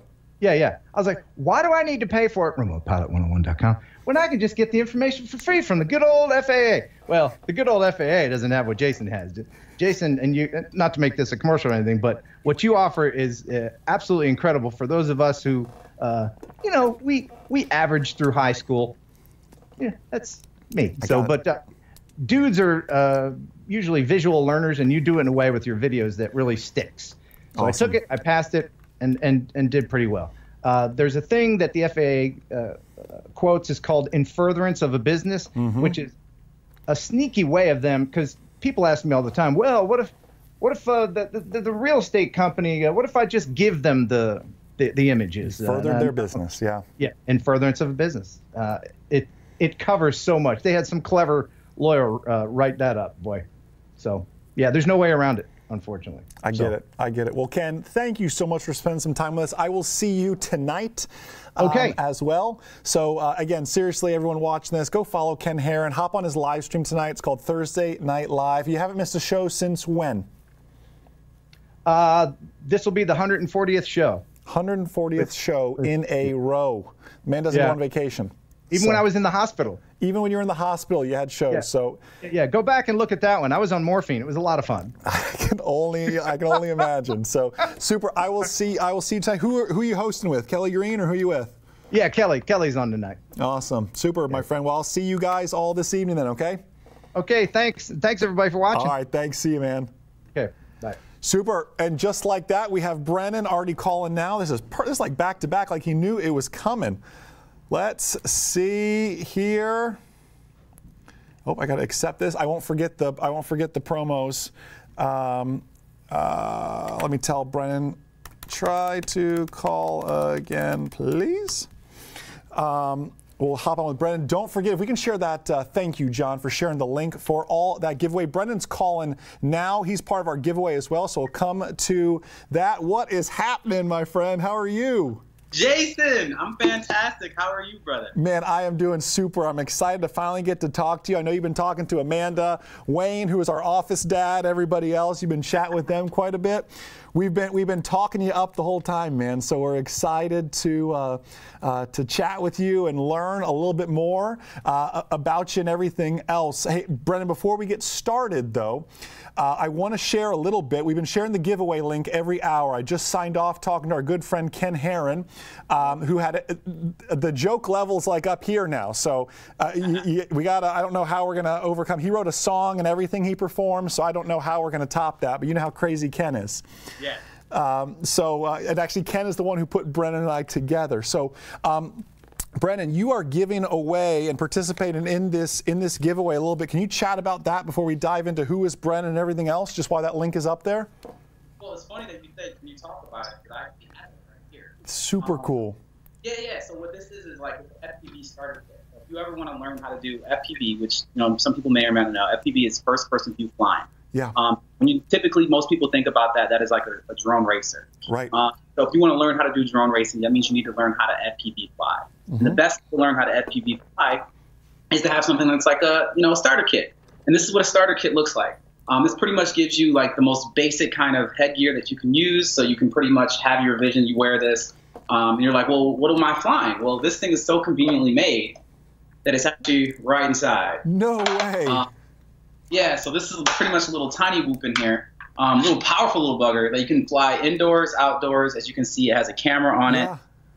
This kit is worth a little over $200 from one of my partners called Newbie Drone. Yeah. They're absolutely fantastic because even their name, Newbie Drone. Yeah. It's just, if you're newbie into it and you want to get an FPV flying, that's them right there. That's the screen as well that it comes with. It comes in a cool package that is all self-contained with a controller. I'm giving one of these away because this is what's gotten me started into FPV. This is what got me started into FPV flying. This is why I'm still not that great at it. I still need to put in more hours. Yeah. But if I was to recommend to anybody, how do you get into it? Then I would say this is the best way to start. And they have the best package because everything you need comes in it. Like you don't need to buy anything separate. You don't need to get transmitters, receivers. Like every single thing you need comes in a cool little kit that all zips up and you can take it anywhere you want, fly it indoors and outdoors. The only thing I'll say is when you get your hands on this, make sure every time you fly outdoors, you have a spotter. Because you will lose the drone. That I believe too. That's super cool. Brennan, thank you for that. Again, the link, John, if we can share that one more time. We're giving away T-shirts, bags, like I said earlier, Remote Pilot 101 bag if you want it as a Remote Pilot 101 bag or an MzeroA.com bag with your name on there as well. A ton of great stuff. Brennan, thank you for contributing to that giveaway. We'll mention it again at the very end. But Brennan, this is, you're a blessing to us, man. This is about you. I haven't got a chance to speak with you just yet, although when I do speak about you, it's very highly, just from what I hear from my team here, from Ken Herron, and really the drone community. Catch us up on who is Brennan a little bit and what you've been up to, my friend. Before we do that, I actually have to give you some credit, my brother. Sure. You taught me how to pass the 107. That's awesome. Somebody asked me, like, hey, I want to become a professional drone pilot. I'm like, outside, for me, I'm a professional drone cinematographer. So outside of learning how to specifically, tactically learn how to fly a drone and safely learn how to fly a drone, if you want to learn how to pass that test, it is 1,000%. The best way I found is RemotePilot101.com because I actually bought books. Like I took other courses. Like I went through a lot of things. My like trajectory towards getting there. Like I actually failed the test the first time I took it. No way. Yeah, just keeping it real. I failed it the first time I took it, and then I watched videos and I passed it with like a 95 or 92%. Wow. So I have to give you credit, and as you'll get to know me, is I love to give credit where credit is due. That's awesome. I got to give you that. But about me now, I'm just a kid from I'm actually from Flint, Michigan. I've lived in LA for the past 8 years. I originally got into film and video production right when I first moved out here. It was not a goal; it kind of just happened, and I got into drones actually because of these kind of things. Oh yeah, video. Yeah, I'm a gamer. When I was in college, I played video games competitively, and that was my thing. And one of the things that's really easy that you can tell, I'm grabbing everything as I'm talking. One of the things that was really easy for me, and the entire reason I got into drones is a very simple one. is that if you look at this is a video game controller. It's very typical. This is a Switch Pro controller, but as you can see, this looks just like pretty much any other game controller. Yeah. And it's a basic drone controller. The common person wouldn't know the difference. Yeah. For the most part, you wouldn't know the difference. And I was actually on set being a producer on a show way back in the day, late 2014. And a guy brought a Phantom 1. Wow. Yeah, right? I know, right? A Phantom 1 on set. He was flying it, and I was watching him fly it. And at the time, like I said, I'm a gamer. I beat pretty much anybody in any video game that they challenge me in 95% of the time. Yeah. And I'm super competitive, you can't tell. Yeah, I gotcha. Right? And so I saw the controller. I saw how he was flying the drone, and I honestly was watching, and I was like, I think I could do this better than this guy because his thumbs just don't look coordinated. Right. And I was watching, I was like, hey, man, can I give it a shot? And he shot me down. He was like, no, you don't know what you're doing. You don't know. Like, he was just like really mean to me about it. And I was just like, that's so funny because I'm working right now. I could just go buy one. Yeah. That's what I did. I brought a micro drone, a nano drone. I think it was the Proto X. Okay. I bought that, and I was on set. I was learning how to fly that, like around the directors and things like that. And after a while, I got really, really good at it. And they're like, and I was like, I'm gonna buy a big one. And so I bought a 3D robotics drone, an Iris Plus. I don't know if you remember that drone or not. No, I do not. No, that's back in the day. Yeah, that's like put a GoPro on the bottom of it. Yeah. You just fly and hope you got the shot because there's no video transmission. Yeah. And then like they later put out a video transmission system. But I got the Iris Plus, and I started flying it for TV shows because I was already there. I was already a producer on these TV shows, and so for me, it was an offering that I did for free to the shows that I was on, simply because I didn't know if I was good at it or not. And honestly, I was horrible at it back then. But now, but after that time, you get the experience. The directors get to know you. The other producers know that you have a drone and things like that. I continued to build, and I started my own production company, and that's actually the office I'm sitting in right now. Cool. I have a studio. I have all that. But on the drone side of it, we started a YouTube channel for me. I started to get a bunch of experience working on all these different shoots all around the country, all around the world. Yeah. And suddenly I look back and I'm like, I'm a drone OG, a cinematographer. Really? I'm that guy now? It feels weird because I say I've been flying since late 2014 and people look at me like I'm crazy. Like drones were around then. I'm like, not in the way that you imagine them now. Yeah. But yeah, that's how I got into it. And now I'm a guy that is really good at drones, I guess. That is super cool, man. Let's talk about what you've done. I mean, you're doing, shows on Netflix, Hulu, big sporting events. Let's talk about, let's talk yourself up a little bit here because you've done some really cool stuff. Yeah, I've been, it's funny is like one of the things that's really interesting about the experience of being a drone pilot is sometimes you don't even know what you're flying for.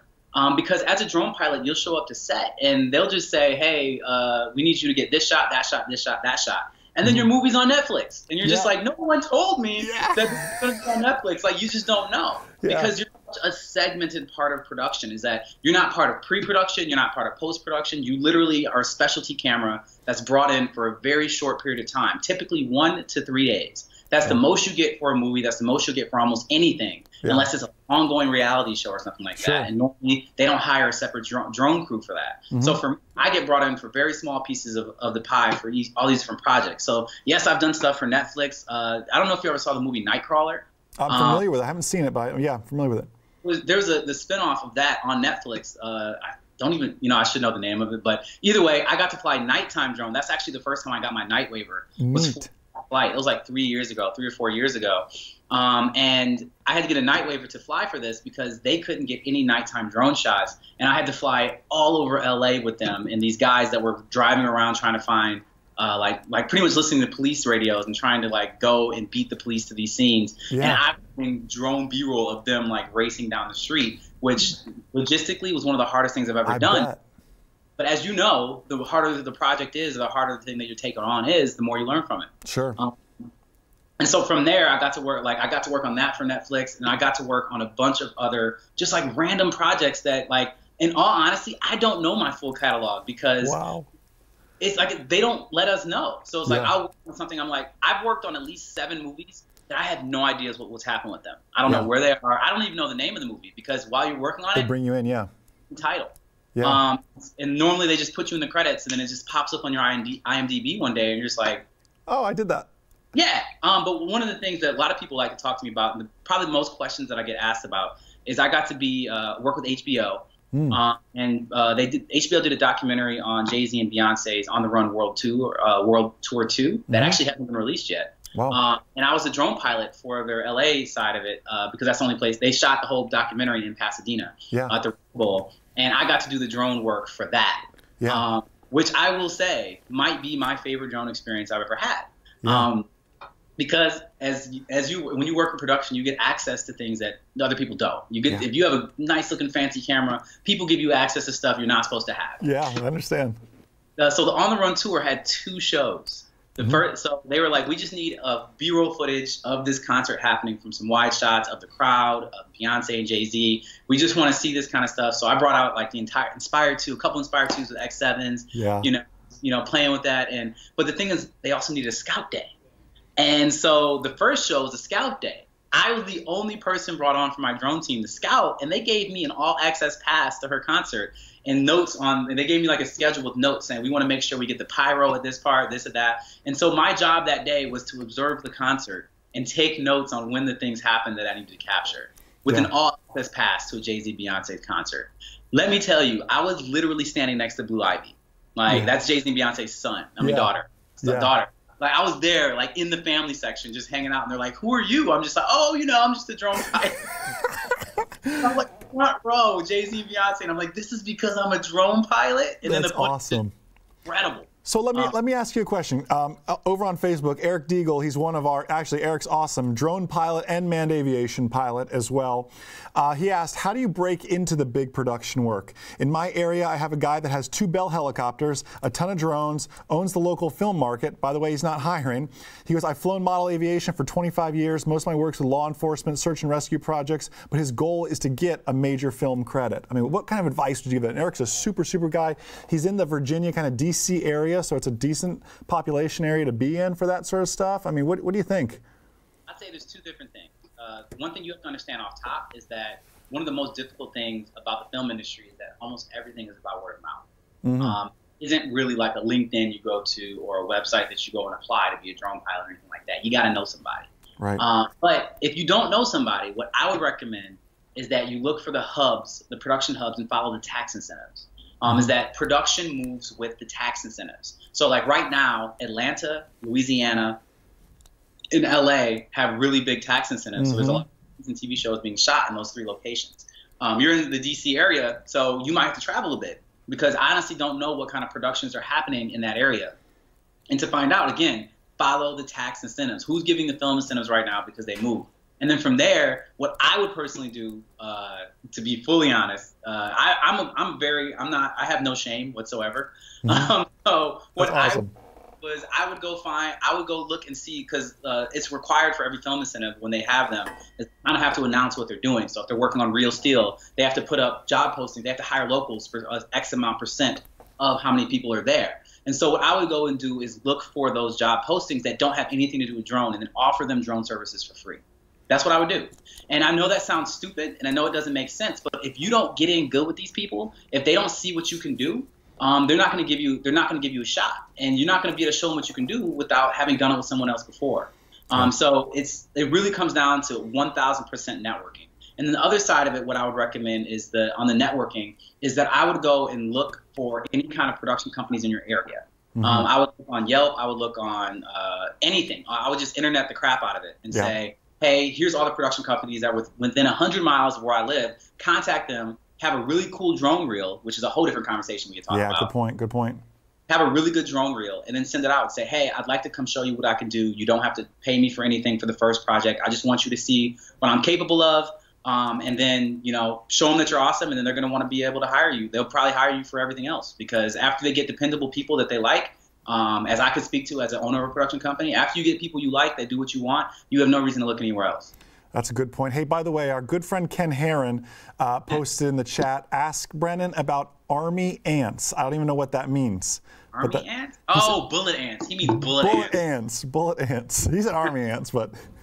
Yeah, okay, so Ken, with his first of all, I love Ken. Ken's crazy, but we love him. His favorite thing to do is... He's watching now. Of course he's watching. My favorite thing about Ken is he likes to poke fun at everybody and just like, yo, I want to talk about this funny story. Yeah. The reason why he's saying bullet ants is because of something I was going to try to avoid talking about, Ken, is that drone channel. My drone channel got pretty popular, and I kind of let it I just kind of let it do. I had my company and my drone channel both got popular at the same time, and the drone channel wasn't really making me enough money for it to be my focus, so I kind of let it fall to the wayside. My YouTube channel, and then was focusing on the company thing. But in the meantime, the drone channel kept growing, and on top of that, I got noticed by an Australian production company that wanted me to be the tech specialist on a TV show. And the TV show was pretty much Scooby-Doo meets Indiana Jones. And what it was is we went into the jungle of Peru and Brazil looking for a lost city, and also looking to solve a murder mystery or a missing persons mystery of about 4 people who went looking for that same lost city we were looking for that never were heard from again.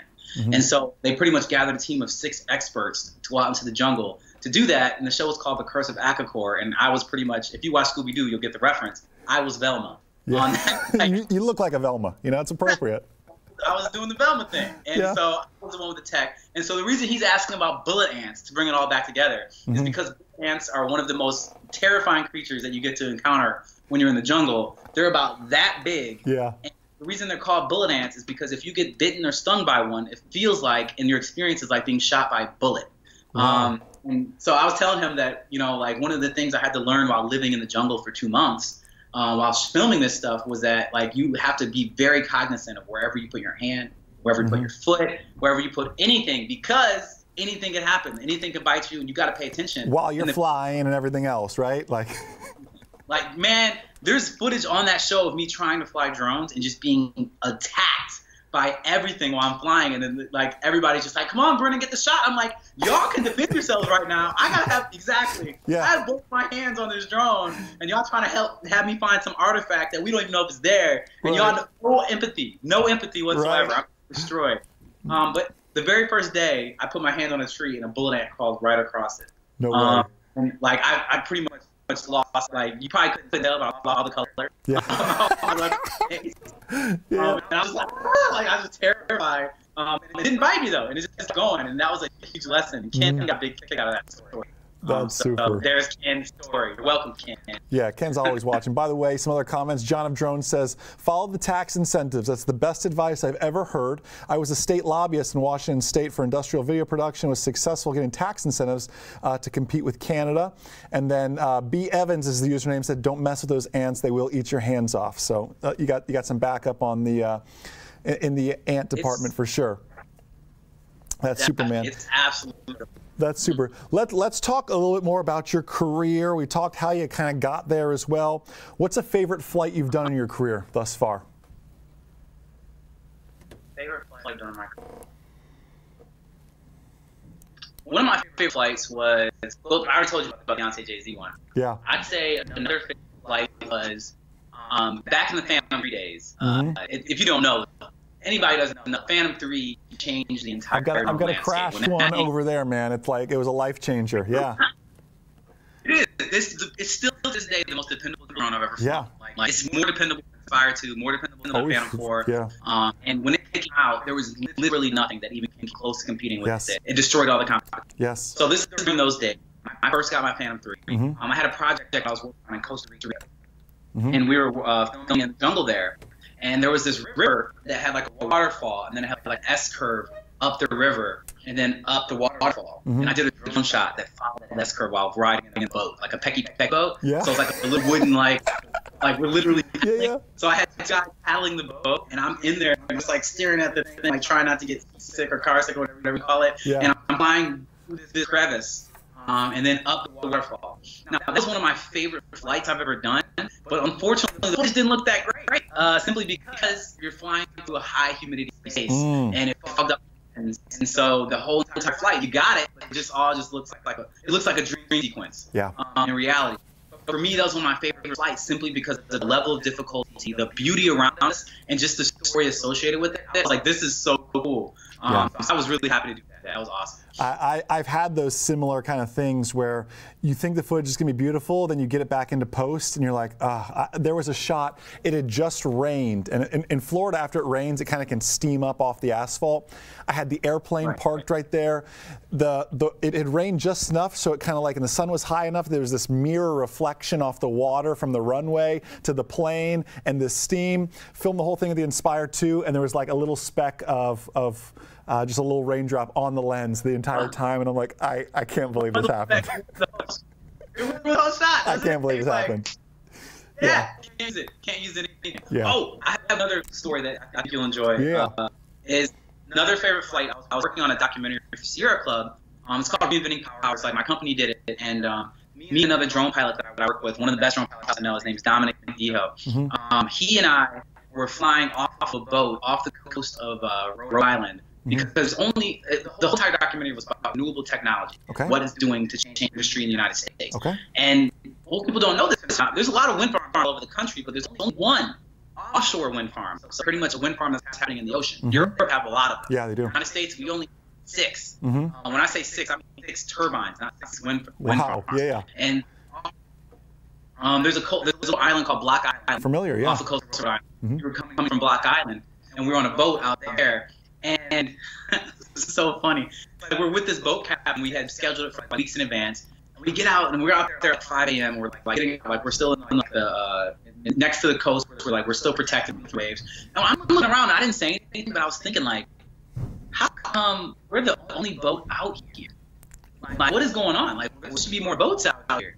And so we keep going, and as soon as we cross the break wall, it is like 8-9 foot waves. It is super intense. And what kind of boat are you in? No other. Yeah, you're in like a tiny boat, or what are you in? Oh, it was like a little fishing boat. It was maybe a 25-footer. Yeah. Like little fishing boat. Yeah. Nothing to be out there on that kind of stuff. Yeah. And it was the boats just going crazy. And the captain was like the funniest, goofiest guy of all time. Up until the moment we passed the break wall, and he was just like stone cold serious. We were just like, hold on, like, oh shit. Yeah. You know. Excuse my French. You're all right. Yeah, and so we pretty much like we had this is the only time we could get drone shots, and this is the only time we can get any shots of those turbines. So we had an Inspire 1 at this point, and so we had to take off an Inspire 1 from a platform on the back of this boat. That was probably about 4 feet by 4 feet, in crazy wind and crazy waves like that. So we took off, we flew out there. Dom was flying the drone, I was on the gimbal, and we got the shot. I got him, and now we're doing it back. And we're just like, oh, we have to land this. And there's no return to home in the middle of the ocean. Yeah. Yes.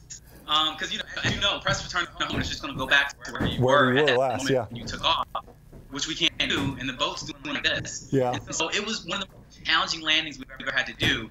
I give Dom all the hats off and credit because he landed that thing in the boat and only broke one prop, in the sense of we got it on the ground, and then it like as it got onto the hit the bottom of the boat, it like the boat moved and it was still slightly in the air, so it like kind of bounced around the inside of the boat a little bit, and just one prop shattered. Everything else was completely fine. Got the shots, and literally everybody on the boat except for me blew up. Yeah. Wow. It was a good time. That sounds like a good time. That sounds like a good time. So let's talk. What's the favorite drone to fly? I mean, you're flying some cinematic, very high level stuff. What are you flying mostly? What equipment? Everything else? No way. This is my favorite drone. Yeah. Yeah, this is the DJI Mavic Air. I know people can judge me for it, get on me, whatever. The best camera in the world is the one that you have with you. That is 100% the best camera you have. Like, yeah, I can have an Alexa Mini, but can it fit in your backpack?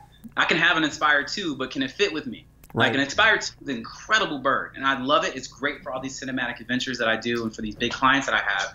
But a lot of the best footage I've gotten has been off of this because it's always in my backpack. And it's easy to fly. This is the easiest drone I've ever flown when it comes to like the way that it responds, how smooth it is. It still shoots 4K. You know, I have a whole entire like Polar Pro like set of lens filters on it, so I can make everything look cinematic and amazing. The flight time is reasonable. Like I normally get about 15 minutes to a battery. I have like 10 of the batteries for this. Yeah, of course. And so like for me, this is it. Also, another cool thing about this drone is that each one of these batteries, there's a little adapter that comes with these batteries that you could reach into a USB charger. So it's like you travel anywhere with this, and you got it like when you're on the plane, you have to have the batteries with you. I don't have to bring any external battery sources because these things will charge, each one of these will charge my phone like 3 times. And I have, let's say, 5 or 6 of them. Yeah. There we go. That's awesome. Yeah, I know that's a weird answer from a professional drone pilot, but no. This is the drone I've flown the most, like with me all the time. And it's just there for the moments. When something's about to happen crazy, or like my favorite thing about this drone is when you get into like areas where I've gotten to spots where you're somewhere like on the highway and traffic stops. Dead. You're like, what's happening? You're sitting there for an hour, nothing moves. Yeah. It's like, I'm gonna pull out my drone and go check it out. Yeah. And I just go like, I don't fly over the highway or near cars, but the cars ain't moving anyway. Sure. But just fly over the medium, because you have a wide medium, just fly down the expressway, and then you can see what happened. You're like, oh, there's a massive accident up there. But things are looking like they're starting to move, and then all the people from other cars are coming over and asking questions like, hey, what is happening? I saw you just take off. And like, hey, look at this. This is crazy. And then you make a bunch of friends. That's awesome. And so for me, this is it. This is my favorite drone. This isn't my favorite cinematography drone. It does a great job. Sure. A lot of actually, I've had this exact drone's footage has been used on multiple television shows I've been a part of. No way. So yeah, it's good enough. That's the thing. Again, the camera that's with you is the one that matters. And so this also is really good at flying indoors too. So you actually, like somebody actually inquired to me yesterday about doing some indoor flying at some like indoor growing operations, and said, hey, we'd like for you to fly indoors. We've heard you have a Mavic Air that's good for that. And I'm like, if it wasn't for Corona, I'd probably do it. Yeah. Afterwards, I can come do it with you guys. And so it's been that kind of a conversation. But yeah, this for me, I wouldn't say this is a great starter drone. Sure. But as a professional cinematographer, professional drone cinematographer, this is still my go-to. Like especially when I go on location scouts, and then because normally if you get a drone job with a movie, you don't have to go to a tech scout. And so the tech scout is the day that you go and you look at what you're going to do. You plan it out, especially if it's a night shoot. You have to go there and you have to plan out what you're going to do and what you're going to fly, and what angles you want to get, all that kind of stuff. Talk about it, make a plan, and say where your home base is going to be. And if you have something like this with you, then you don't have to imagine anything, because you're like, oh, we want to get this shot, that shot. You're like, well, hold on a second. You just pull it out and put it up. And like, you mean something like this? And then the director's mind just pops off. They're just like, this is incredible. Like, you can just show it to me right now. I'm like, yeah, we can do this, this, and this, but we'll have a better drone. We can switch the lenses on it, all this kind of stuff. But these are the kind of angles we can do. These are the type of moves. So this has been an instrumental tool in not only my cinematography work, but also just my life in general. I get it. Let's talk about the cinematic side of things, though. If you are stepping up for that big client that wants something, it's what are you bringing out? You bring out the Inspire 2? What are you going from there? Well, it really depends on the client. So, for example, I'd say the vast majority of the clients that I've shot for in the last year and a half, something like an Inspire 2 with an X5S, honestly, is actually what is pretty much good enough for most clients. They're pretty happy with it. Like most people don't need more than 4K, but it shoots up to like 5.2K. That's fine. Everybody's gonna be pretty happy with that. Then obviously, if you get the X7 up there, then it's an improvement. Game changer, yeah. It's a game changer on any stretch. It sounds like my business partners might have just got here with the dog, so be ready. We're not worried about it, man. We got roof repairs going on now. If you hear anything on our ends, don't you worry. Hilarious. So. No, but yeah, like that's what like that drone, I'd say the Inspire 2 with that. But recently I actually had to get a job with a heavy lift drone. The Matrice 600 I've used it about 4 or 5 times now. And you get weird drop. When you become known for doing drone stuff, then people assume you do all the drone stuff. Yeah. People assume you guys are doing all the drone stuff. It's okay, guys. Come on in. I'm on a live stream, but it's all good. It's fine. But I got hit up because people wanted me to fly a basketball hoop. Like they wanted me to fly a basketball hoop for a pretty much like an obstacle course challenge. Wow. For a drone job. That's what they wanted me to do. Okay. And so I had to figure out and work with their people who build the hoop, because you can't use a regular basketball hoop. That's too much weight. So I'm just like, we got to have plastic backboard. We got to have plastic all this. We have to attach it like this. And so had to, get the Matrice out and then give them an extra angle as well, because they just expected the drone to fly and have another drone flying and like capturing it as well. So I had a big drone team for this. But the other thing they didn't expect is that, a Matrice can hold like a X3 or X5 camera. Yeah. And so you can actually have a shot looking straight down at the hoop or looking out at people trying to shoot it. Yeah. So always delivering that extra quality is really important. And each drone and each job is very, very specific to the client. But I'd say if you were to ask me, what's the one camera drone that's working more than any other drone in the cinema world, it's 100% the Inspire 2 with the X5, actually. Even the X5, wow. The X7 is a better camera for sure. Of course. But a lot of people, if who have the X7, is that there's more issues with the X7 than the X5 in the sense of like you'll get a jittery camera thing where it's just like you can't figure out how to get your gimbal to calibrate the way you want it to. Right. There's more logistical issues that come with it. It's a better camera, and I prefer to use it 90% of the time. Right. But normally I bring the X5S anyway because it's an incredible camera. But the Inspire 2 with the X7 is everything you'll need. That's awesome, man. Let's talk a little bit about filters too. Someone asked Ken earlier, what are some of his favorite filters? What do you like filter-wise? Well, I mean, first of all, if you're flying a drone and you're not using ND filter, then you're not being a pro drone cinematographer. Like that's normally the biggest advice anybody asks me is like, I want to be a drone cinematographer. Like, what equipment do I need? I'm like, well, besides the drone, you need to get the right filters. Yeah. There's a couple different companies that do a really good job at it.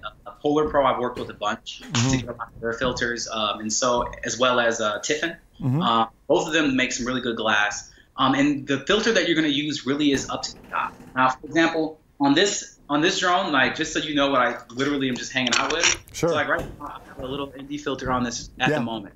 I always keep one of them just on there. I always keep a bunch with me, and I normally keep a 32. Is what I call it. A 32 polarized ND filter on. The 32, this one doesn't have aperture. If you don't know much about cameras, one of the things you'll learn is when you get little drones like this, they don't have something called aperture control.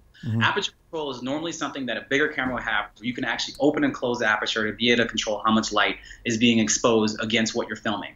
And so this one doesn't have that. The only thing you can do on this drone to adjust your lighting is to change your shutter speed, change your or brighten it with your ISO. And the biggest issue, you're normally going to be flying during the day, so it's normally going to be very bright. So you're normally not going to have to worry about the ISO. But you are going to have too much light, and if you put your shutter speed too high, then your drone footage starts to look really choppy. It starts to look really weird, and it's easy to tell that you didn't know what you were doing, especially by a professional camera operator from any sort. So what you want to have on here is pretty much sunglasses, and that's what an ND filter is. And depending on what you're shooting, you can get the gradient versions of these as well. Typically, whenever I'm shooting like over the ocean or like on a full sunny day, but I'm shooting against a dark, like a really bright top, really dark bottom, or vice versa, then the gradient ones work because you can get from an 8 ND to a 32 in the same filter, and it just is a gradient across here. You just have to make sure it's turned the right way, and that'll make sure that your entire image is exposed correctly. And if you're wondering, how do I know if my image is exposed correctly? If you're flying a DJI drone, the easiest way that I find to do it is that there's a little grid that's called a histogram on there, and it's just a box. It's pretty much a square, and what you do is make sure that your square, that all the whiteness in here is going to be a little graph. Make sure that histogram is nothing is touching either side of it. This is the dark side, and then this line over here is the bright side. You don't want to have any part of your white touching either one of those sides because that means you're either fully underexposed or fully peaking on your overexposure, and that means that it's going to be really hard to be able to make your footage look cohesive and look good. If you have like a bubble right in the middle, you're winning. That's awesome, man. So let's switch gears. Still talking to cinematography.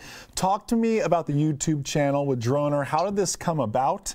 It's taken off quick now, man. I mean, back when I first heard of you to now, it's grown like exponentially. So catch me up on what you're doing over there. How people can follow you a little bit more as well.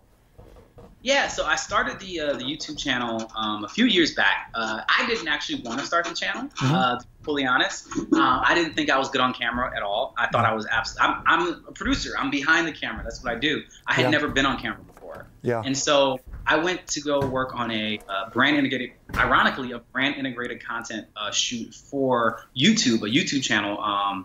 Improv Everywhere was the name of the YouTube channel. And they were doing an improv integration with the Marriott Hotel. And I got brought in as a drone pilot. And the guy who, and the funny part is I got brought in as a drone pilot. And they're like, we want you to fly indoors at the Marriott Hotel in Atlanta, downtown Atlanta. I told them, I was like, I'm not going to be able to do that. And they're like, no. Like, we're going to, it's going to be fine. We'll make sure there's no people, blah, blah, blah. I was like, I'm telling you, if you guys can't clear the whole area, I'm just going to say no. You're going to fly me out there and you're going to pay me for this. I'm going to tell you no. And that's exactly what happened. Like, I got flown out there, and I made sure the contract and everything was done. I got up there. I was like, yeah, well, can we clear all these people? And they were like, well, the hotel's telling us no, so what can we do? I was like, well, I can actually hold this drone with my hand on the elevator and use it as a gimbal, but I'm not flying anything. And so I didn't get to fly, so I had a lot of spare time, but I still was like, I'm going to stick around set and see if there's anything else I can help with because obviously I'm pretty experienced on set. So I was just hanging out, and the guy who orchestrated the entire shoot, like executive producer, he's the one who did the brand integration. He was just asking me a bunch of questions about drones. He was just like, like, what about this? What about that? And I was just answering all the questions. And he's like, man, I have an idea. I was just like, what is it? He's like, can I have your number? Can I call you? And I was like, sure. And then like 2 weeks later, he called me. He's like, dude, you need to be a YouTuber. Like, you got to start a channel. Yeah. And I was like, that is the best joke I've heard today, but what did you honestly call me for? Uh-huh. And he was like, no, I'm serious. You should be explaining drone stuff to people because Yeah. they're doing stuff. And so after much convincing from him and my current business partner, because I had just started my production company like the year prior, decided we had enough spare time to just do it in our spare time, like in my backyard. And so we started doing it, and nothing happened. That was the fun part. Anybody that says, I want to start a YouTube channel, what's it going to take? Like, the biggest thing, patience. Yeah. A lot of patience, because you never know when to pick up. Yeah. So I pretty much, we put out 2 to 3 videos every single week for 18 months. Most people can't even imagine how much work that is. It's a lot of content, man. Man, it's a lot of content. So we put all of that, and we got to like 7,000 subscribers in 18 months. And I was just like, all this work isn't worth it. Like, I'm not doing this for another 18 months so I can have 14,000 subscribers. Right. And I was just like, I'm just going to chill, maybe release stuff occasionally. And that's when the channel blew up. I completely ignored the channel. Like, I just forgot it existed, went working a year. And then I came back, and I'm just like, I have 17,000 subscribers. Like, yeah, and didn't where do did anything. it come from? Yeah, it's leverage. Yeah, and that's now recently, like, I've shifted it a little bit. It's still very much so drones focused, but now the channel is called Droner Tech, because I'm also like I'm a tech nerd. Like, that's why I got that show. So I do a little bit more technology than that. But now it's like a big thing that I like to talk about now is like what's going on with the drone laws. Wow, Change with that. I saw you put out a really, really good video not too long ago. Talking about petitioning for the new drone laws that are going to come out with remote ID, because that's a super serious hot topic right now. Big time. It's a big thing, and it's so funny because like it's all happening, and the coronavirus hit, and now everybody's like, so do we still push for this, or? Yeah, I think I'm sure that's slowed down. Government's focused on something else right now, which is good. Gives us more time to build up to that. So we'll cross that bridge when we come to it, but it's still going to come to fruition somehow. So we'll have to work on it. Exactly. But yeah, I mean, that's pretty much where it is. It's on YouTube. If you type in the word DRONER on YouTube, then I pop up. But for some reason, if you type in DRONR, it corrects your search engine to drone instead of droner, which is hilarious, and you'll never find me. But if you type in DRONER, you'll find me. So that's awesome. why I tell people. That's my second biggest piece of advice. Make sure your name is searchable. There you go. T-shirts made. I got this cool logo. I was doing it for a long time. Yeah. You never even realize that I can't tell people to look this up to find me, because if you type that in directly, you ain't gonna find me. Yep, autocorrect, man. I gotcha. Yeah. It's a thing. That's super funny. Hey, YouTube, Facebook, any questions you have for Brennan, now's a great time to ask them. I'm watching all the comments now. I'll be catching up with some of you here in just a bit. Brennan is joining us on the Aviation Mastery at sea in October. I know it's a crazy time to be marketing a cruise right now, Brennan, but you would be amazed. We just continue. We actually sold out of the Diamond package, which is basically dinner with you, I, and my other buddy Steve-O from Manned Aviation, Steve-O and Knievo. So that's already sold out. I just learned that today. We continue to sell cabins on this. So Aviation is a relentless bunch. So despite a coronavirus and everything else, people are still booking like crazy. So we're gonna have a great time in October. I know we're working on hopefully flying not only for Royal Caribbean, but on some of their islands as well. I know our team's been working on that. I think you guys have a little bit too. So there's going to be some fun stuff happening with that. So you'll be leading some of the seminars and everything. We've got some phenomenal people there. So we're thankful that you're going to be joining us on that. You've done a cruise before? What's the scoop? Yeah, it's funny. I've actually only ever been on one cruise before in my life. I was 15 years old. Yeah. Well, this is a flying cruise, so it's going to be way more fun. Yeah, I think this is going to be, first of all, I'll be an adult, so that's going to change things a lot. Yeah, I gotcha. But yeah, I'm really excited because I remember having a great time. I've been to the Caribbean a bunch. One of our biggest clients is actually based in the Bahamas, so I actually have a lot of experience flying in the Bahamas. So I'm super excited because you can't beat that water. Like the look of the water with the drone shots, you get the widescape of this incredible look. It's like you can make anything look amazing. You could put anything in the foreground of that, and you're just like, yeah, this is the most beautiful thing I've ever seen. Yeah, I gotcha. So yeah, I'm super excited. I'm like, this is gonna be great. We're gonna be on a cruise ship. We're gonna have a great time. We're hopefully gonna be flying around. It should be like, for me, I'm super excited. I think it's gonna be a great time. Yeah, it's gonna be awesome. We're excited about it too. I'll read some comments here. Ray, who's again drone pilot, manned aviation pilot on both of our channels, actually a Full Sail graduate. He said, I do a lot of my post-production work. It's a ton of work. Whenever my clients try to do their own editing, they always call me a few days later and say, here, can you do this? He's saying he shoots it and clients come right back. You know, Tim, I'm sure you can relate to that, probably back in some freelance days and everything else. Most definitely with that. What would you say, Brennan, is that #1 tip for somebody not looking to break in? I mean, everyone wants to break into Hollywood, let's say, but I just want to get started, man. I want to help the local real estate photographer out. I want to do some surveying work. I want to do, like, what is that tip to kind of get started? And let's just break into the drone space for now, and then we'll take it from there and hopefully get into Hollywood or whatever our dreams are after that. But the first baby step, just getting into the industry. Just with any start. So the thing is, you have to be looking at this. If you want, you have to make it a delineation.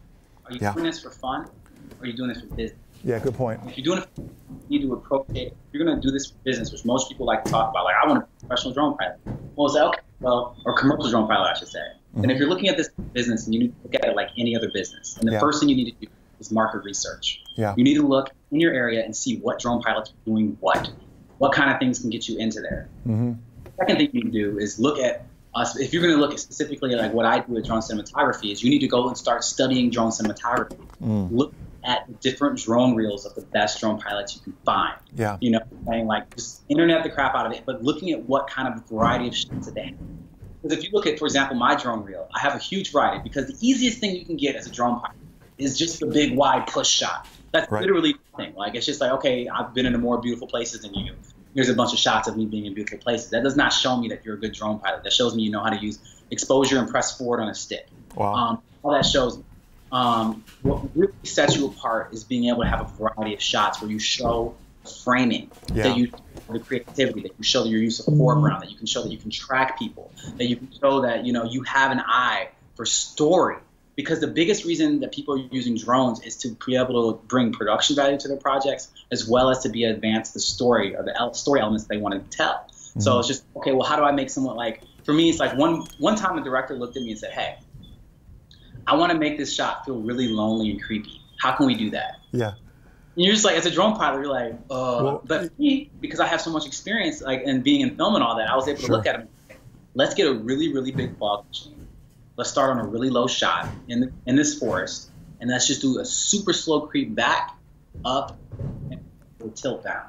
And it's creepy because it looks like somebody's like kind of sort of just looking in on whatever this is, and nobody wants to be there in like a foggy, steamy atmosphere. Now, to go back specifically to answer your question, the research is really, really important. The drone reel is the second most important thing, as I mentioned before, is that if you want people to hire you, then you have to show them what you can do, and that variety that I brought up before is a big deal. And you learning how to be able to create that variety is going to give you enough skills to not only have the drone reel because you'll have the footage, but now you actually know how to pull off those shots. How do you pull off a parallax shot? How do you pull off a drop tilt shot? You know, they're the most basic drone shots, but if you're having the drone fly it for you, it's very easy to tell because the drone always has like a little tick to it. But if somebody is flying it themselves and be able to do that smooth, you know the difference. You know what I'm saying? I gotcha. The whole entire purpose of this is that you want to be able to make the whole goal of being a drone cinematographer is that you don't want people to realize that you're flying a drone at all. You don't want people to realize that you have a camera at all. You want the camera to disappear and it becomes the viewer's perspective. It just disappears, and now they're just like, yeah, this is what I was looking at. I remember looking at this. You know, I remember experiencing this, and there's no camera. And those little tweaks, those little micro adjustments, they take you right out of that what feeling. A good point. It's practice, man. It all comes down to it. Hey, a few other questions. Bill Potter over on YouTube asked, thoughts on the Phantom 4 Pro versus a Mavic 2 Pro? Phantom 4 Pro versus Mavic 2 Pro. Now, that's a good question. That's a huge debate in a lot of forums that are happening right now. They're different birds with different purposes. If I was going to just be doing strictly cinematography, as in video work, then I'm going to say the Mavic 2 Pro. That drone is incredible. I love that drone. It's extremely robust. You pretty much, it's almost impossible to crash. Anybody who's ever crashed a Mavic, I'm always just like, how did you do that? Yeah. Like, you can run I've literally watched somebody one time run a Mavic into a telephone pole, and it corrected itself. Wow. Broke the props all the way off and still was able to land. And I'm just like, how do you crash one of these things? But if you have a Phantom and the little tip of the drone, one blade tips any part of it, it goes into a full spiral free fall and then explodes when it hits the ground. Yes. Not that I've ever had anything like that happen. I've got Crash Phantom 3. I understand. Right? But you know what I'm talking about. As soon gotcha. as it goes out of what it knows how to do, the Phantom's in free fall. But the Phantom 4 Pro has a mechanical shutter. That's the difference. So if you want to do photography, the Phantom 4 Pro is a better camera. If you want to do landscape surveying, the Phantom 4 Pro is a better drone, specifically because of that mechanical shutter, as well as it has longer flight times. So it just really comes down to what you're really looking to do. In general, I think that the Mavic 2 Pro is a better bird with a very almost similar camera to the Phantom 4 Pro. But the Phantom 4 Pro has a mechanical shutter, and it's just a slightly better camera in general. It's a bigger camera, it has more space. No, it doesn't have the Hasselblad glass on it, but honestly, like, they just put Hasselblad's name on that camera because I understand. Hasselblad never made a camera this big, so why would that be a Hasselblad camera? Right. Just keeping it real. No, I get it, man. I get it.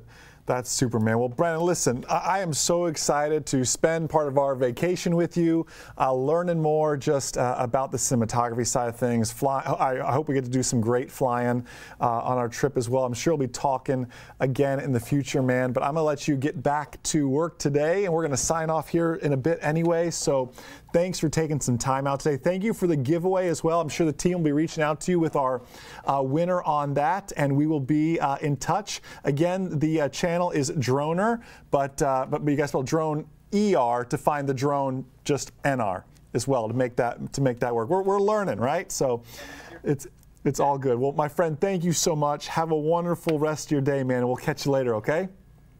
Stay fly, brother. Awesome. Thanks, my friend. We'll see ya. Awesome. So what do you think, MzeroA Nation? A fantastic all things aviation live stream today. Do I look tired? It was a long day. I mean, it's not like a Ken Herron 24-hour live stream. I'll be on Ken Herron's show tonight, by the way, Thursday Night Live this evening. So you'll be able to check all of that out. One last thing. Last chance for our giveaway here. This is the last time you're going to see this link, the bit.ly link down there. Thanks for moving it, John.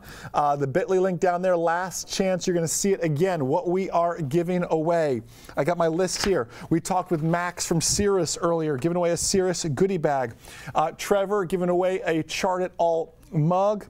Brennan is giving away the FPV starter kit, which I was kind of, after I saw that, man, I'm like writing this name down, like, I want one of these. You already found it? Okay, good. Because I'm sure Wayne's like, I want one. Tell him to order two, because I want one too. I'm not sharing goggles with him with the coronavirus going on. So it was super cool. I might enter to win that one. And then, of course, all the MzeroA and Remote Pilot 101 gifts. Remote Pilot 101 t-shirt. MzeroA.com t-shirt, obviously sent in your size, so when you win, I'm sure Amanda will follow up or Sarah will follow up, get your sizes as well. 2-3 Mike Zulu shirt. All our books package, the Check Ride series, Private Pilot Blueprint, pass your Private Pilot Check Ride, pass your Instrument Pilot Check Ride, and pass your Commercial Pilot Check Ride will be one of the prizes as well. Then the MzeroA certificate holder. This is good for manned or unmanned aviation, honestly. It says MzeroA on the front, though, pilot certificates, and all your certificates in there, medical behind that, written test. Actually, I use manned and unmanned. So I have my flight instructor, my regular pilot certificate, my drone certificate, my recurrent test stays back here, my medical stays back there. So I kind of keep everything tucked in there with a pen and a notepad to copy down IFR clearances. I am an advocate and a user of it. And then we're giving away 2 flight bags, actually. One, you got to specify which one you want.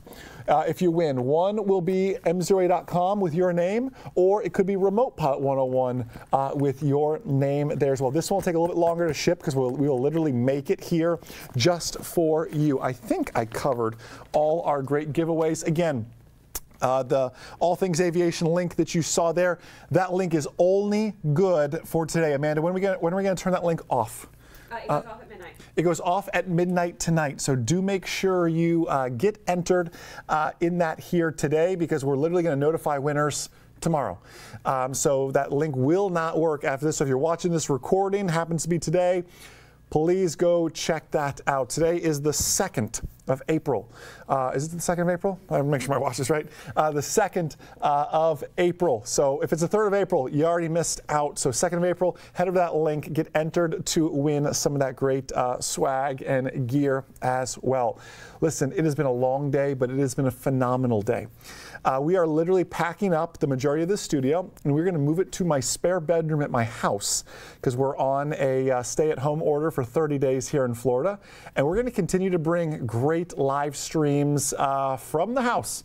It sounds crazy, but we are here to deliver value to you all. You know, you have been such a blessing to us as a business, the 25 employees here of MzeroA.com and RemotePilot101.com. It is our turn to be a blessing to you. So while you're stuck at home, you need to study for written tests, get ready for check rides, recurrent tests, flight reviews, whatever it is, we are here to serve you. If there is anything at all myself or this outstanding team here can do to better serve you, to help you, don't hesitate to reach out. On our website, the bottom right-hand corner, you'll see a little button that says chat. We have 9 flight instructors just waiting to sit there and chat with you about your questions, your concerns, whatever that may be. Still offering phone support. Everyone's working remotely. So bear with us if response times are slow on phones and everything else, because it's literally ringing here, then ringing to cell phones, and we're working on that. But we're still the same great company that is here to serve you, grow with you, make you safer, smarter each and every day. So with that, enjoy the rest of your day, and most importantly, remember that a good pilot is always learning. Have a great day, guys. We'll see you.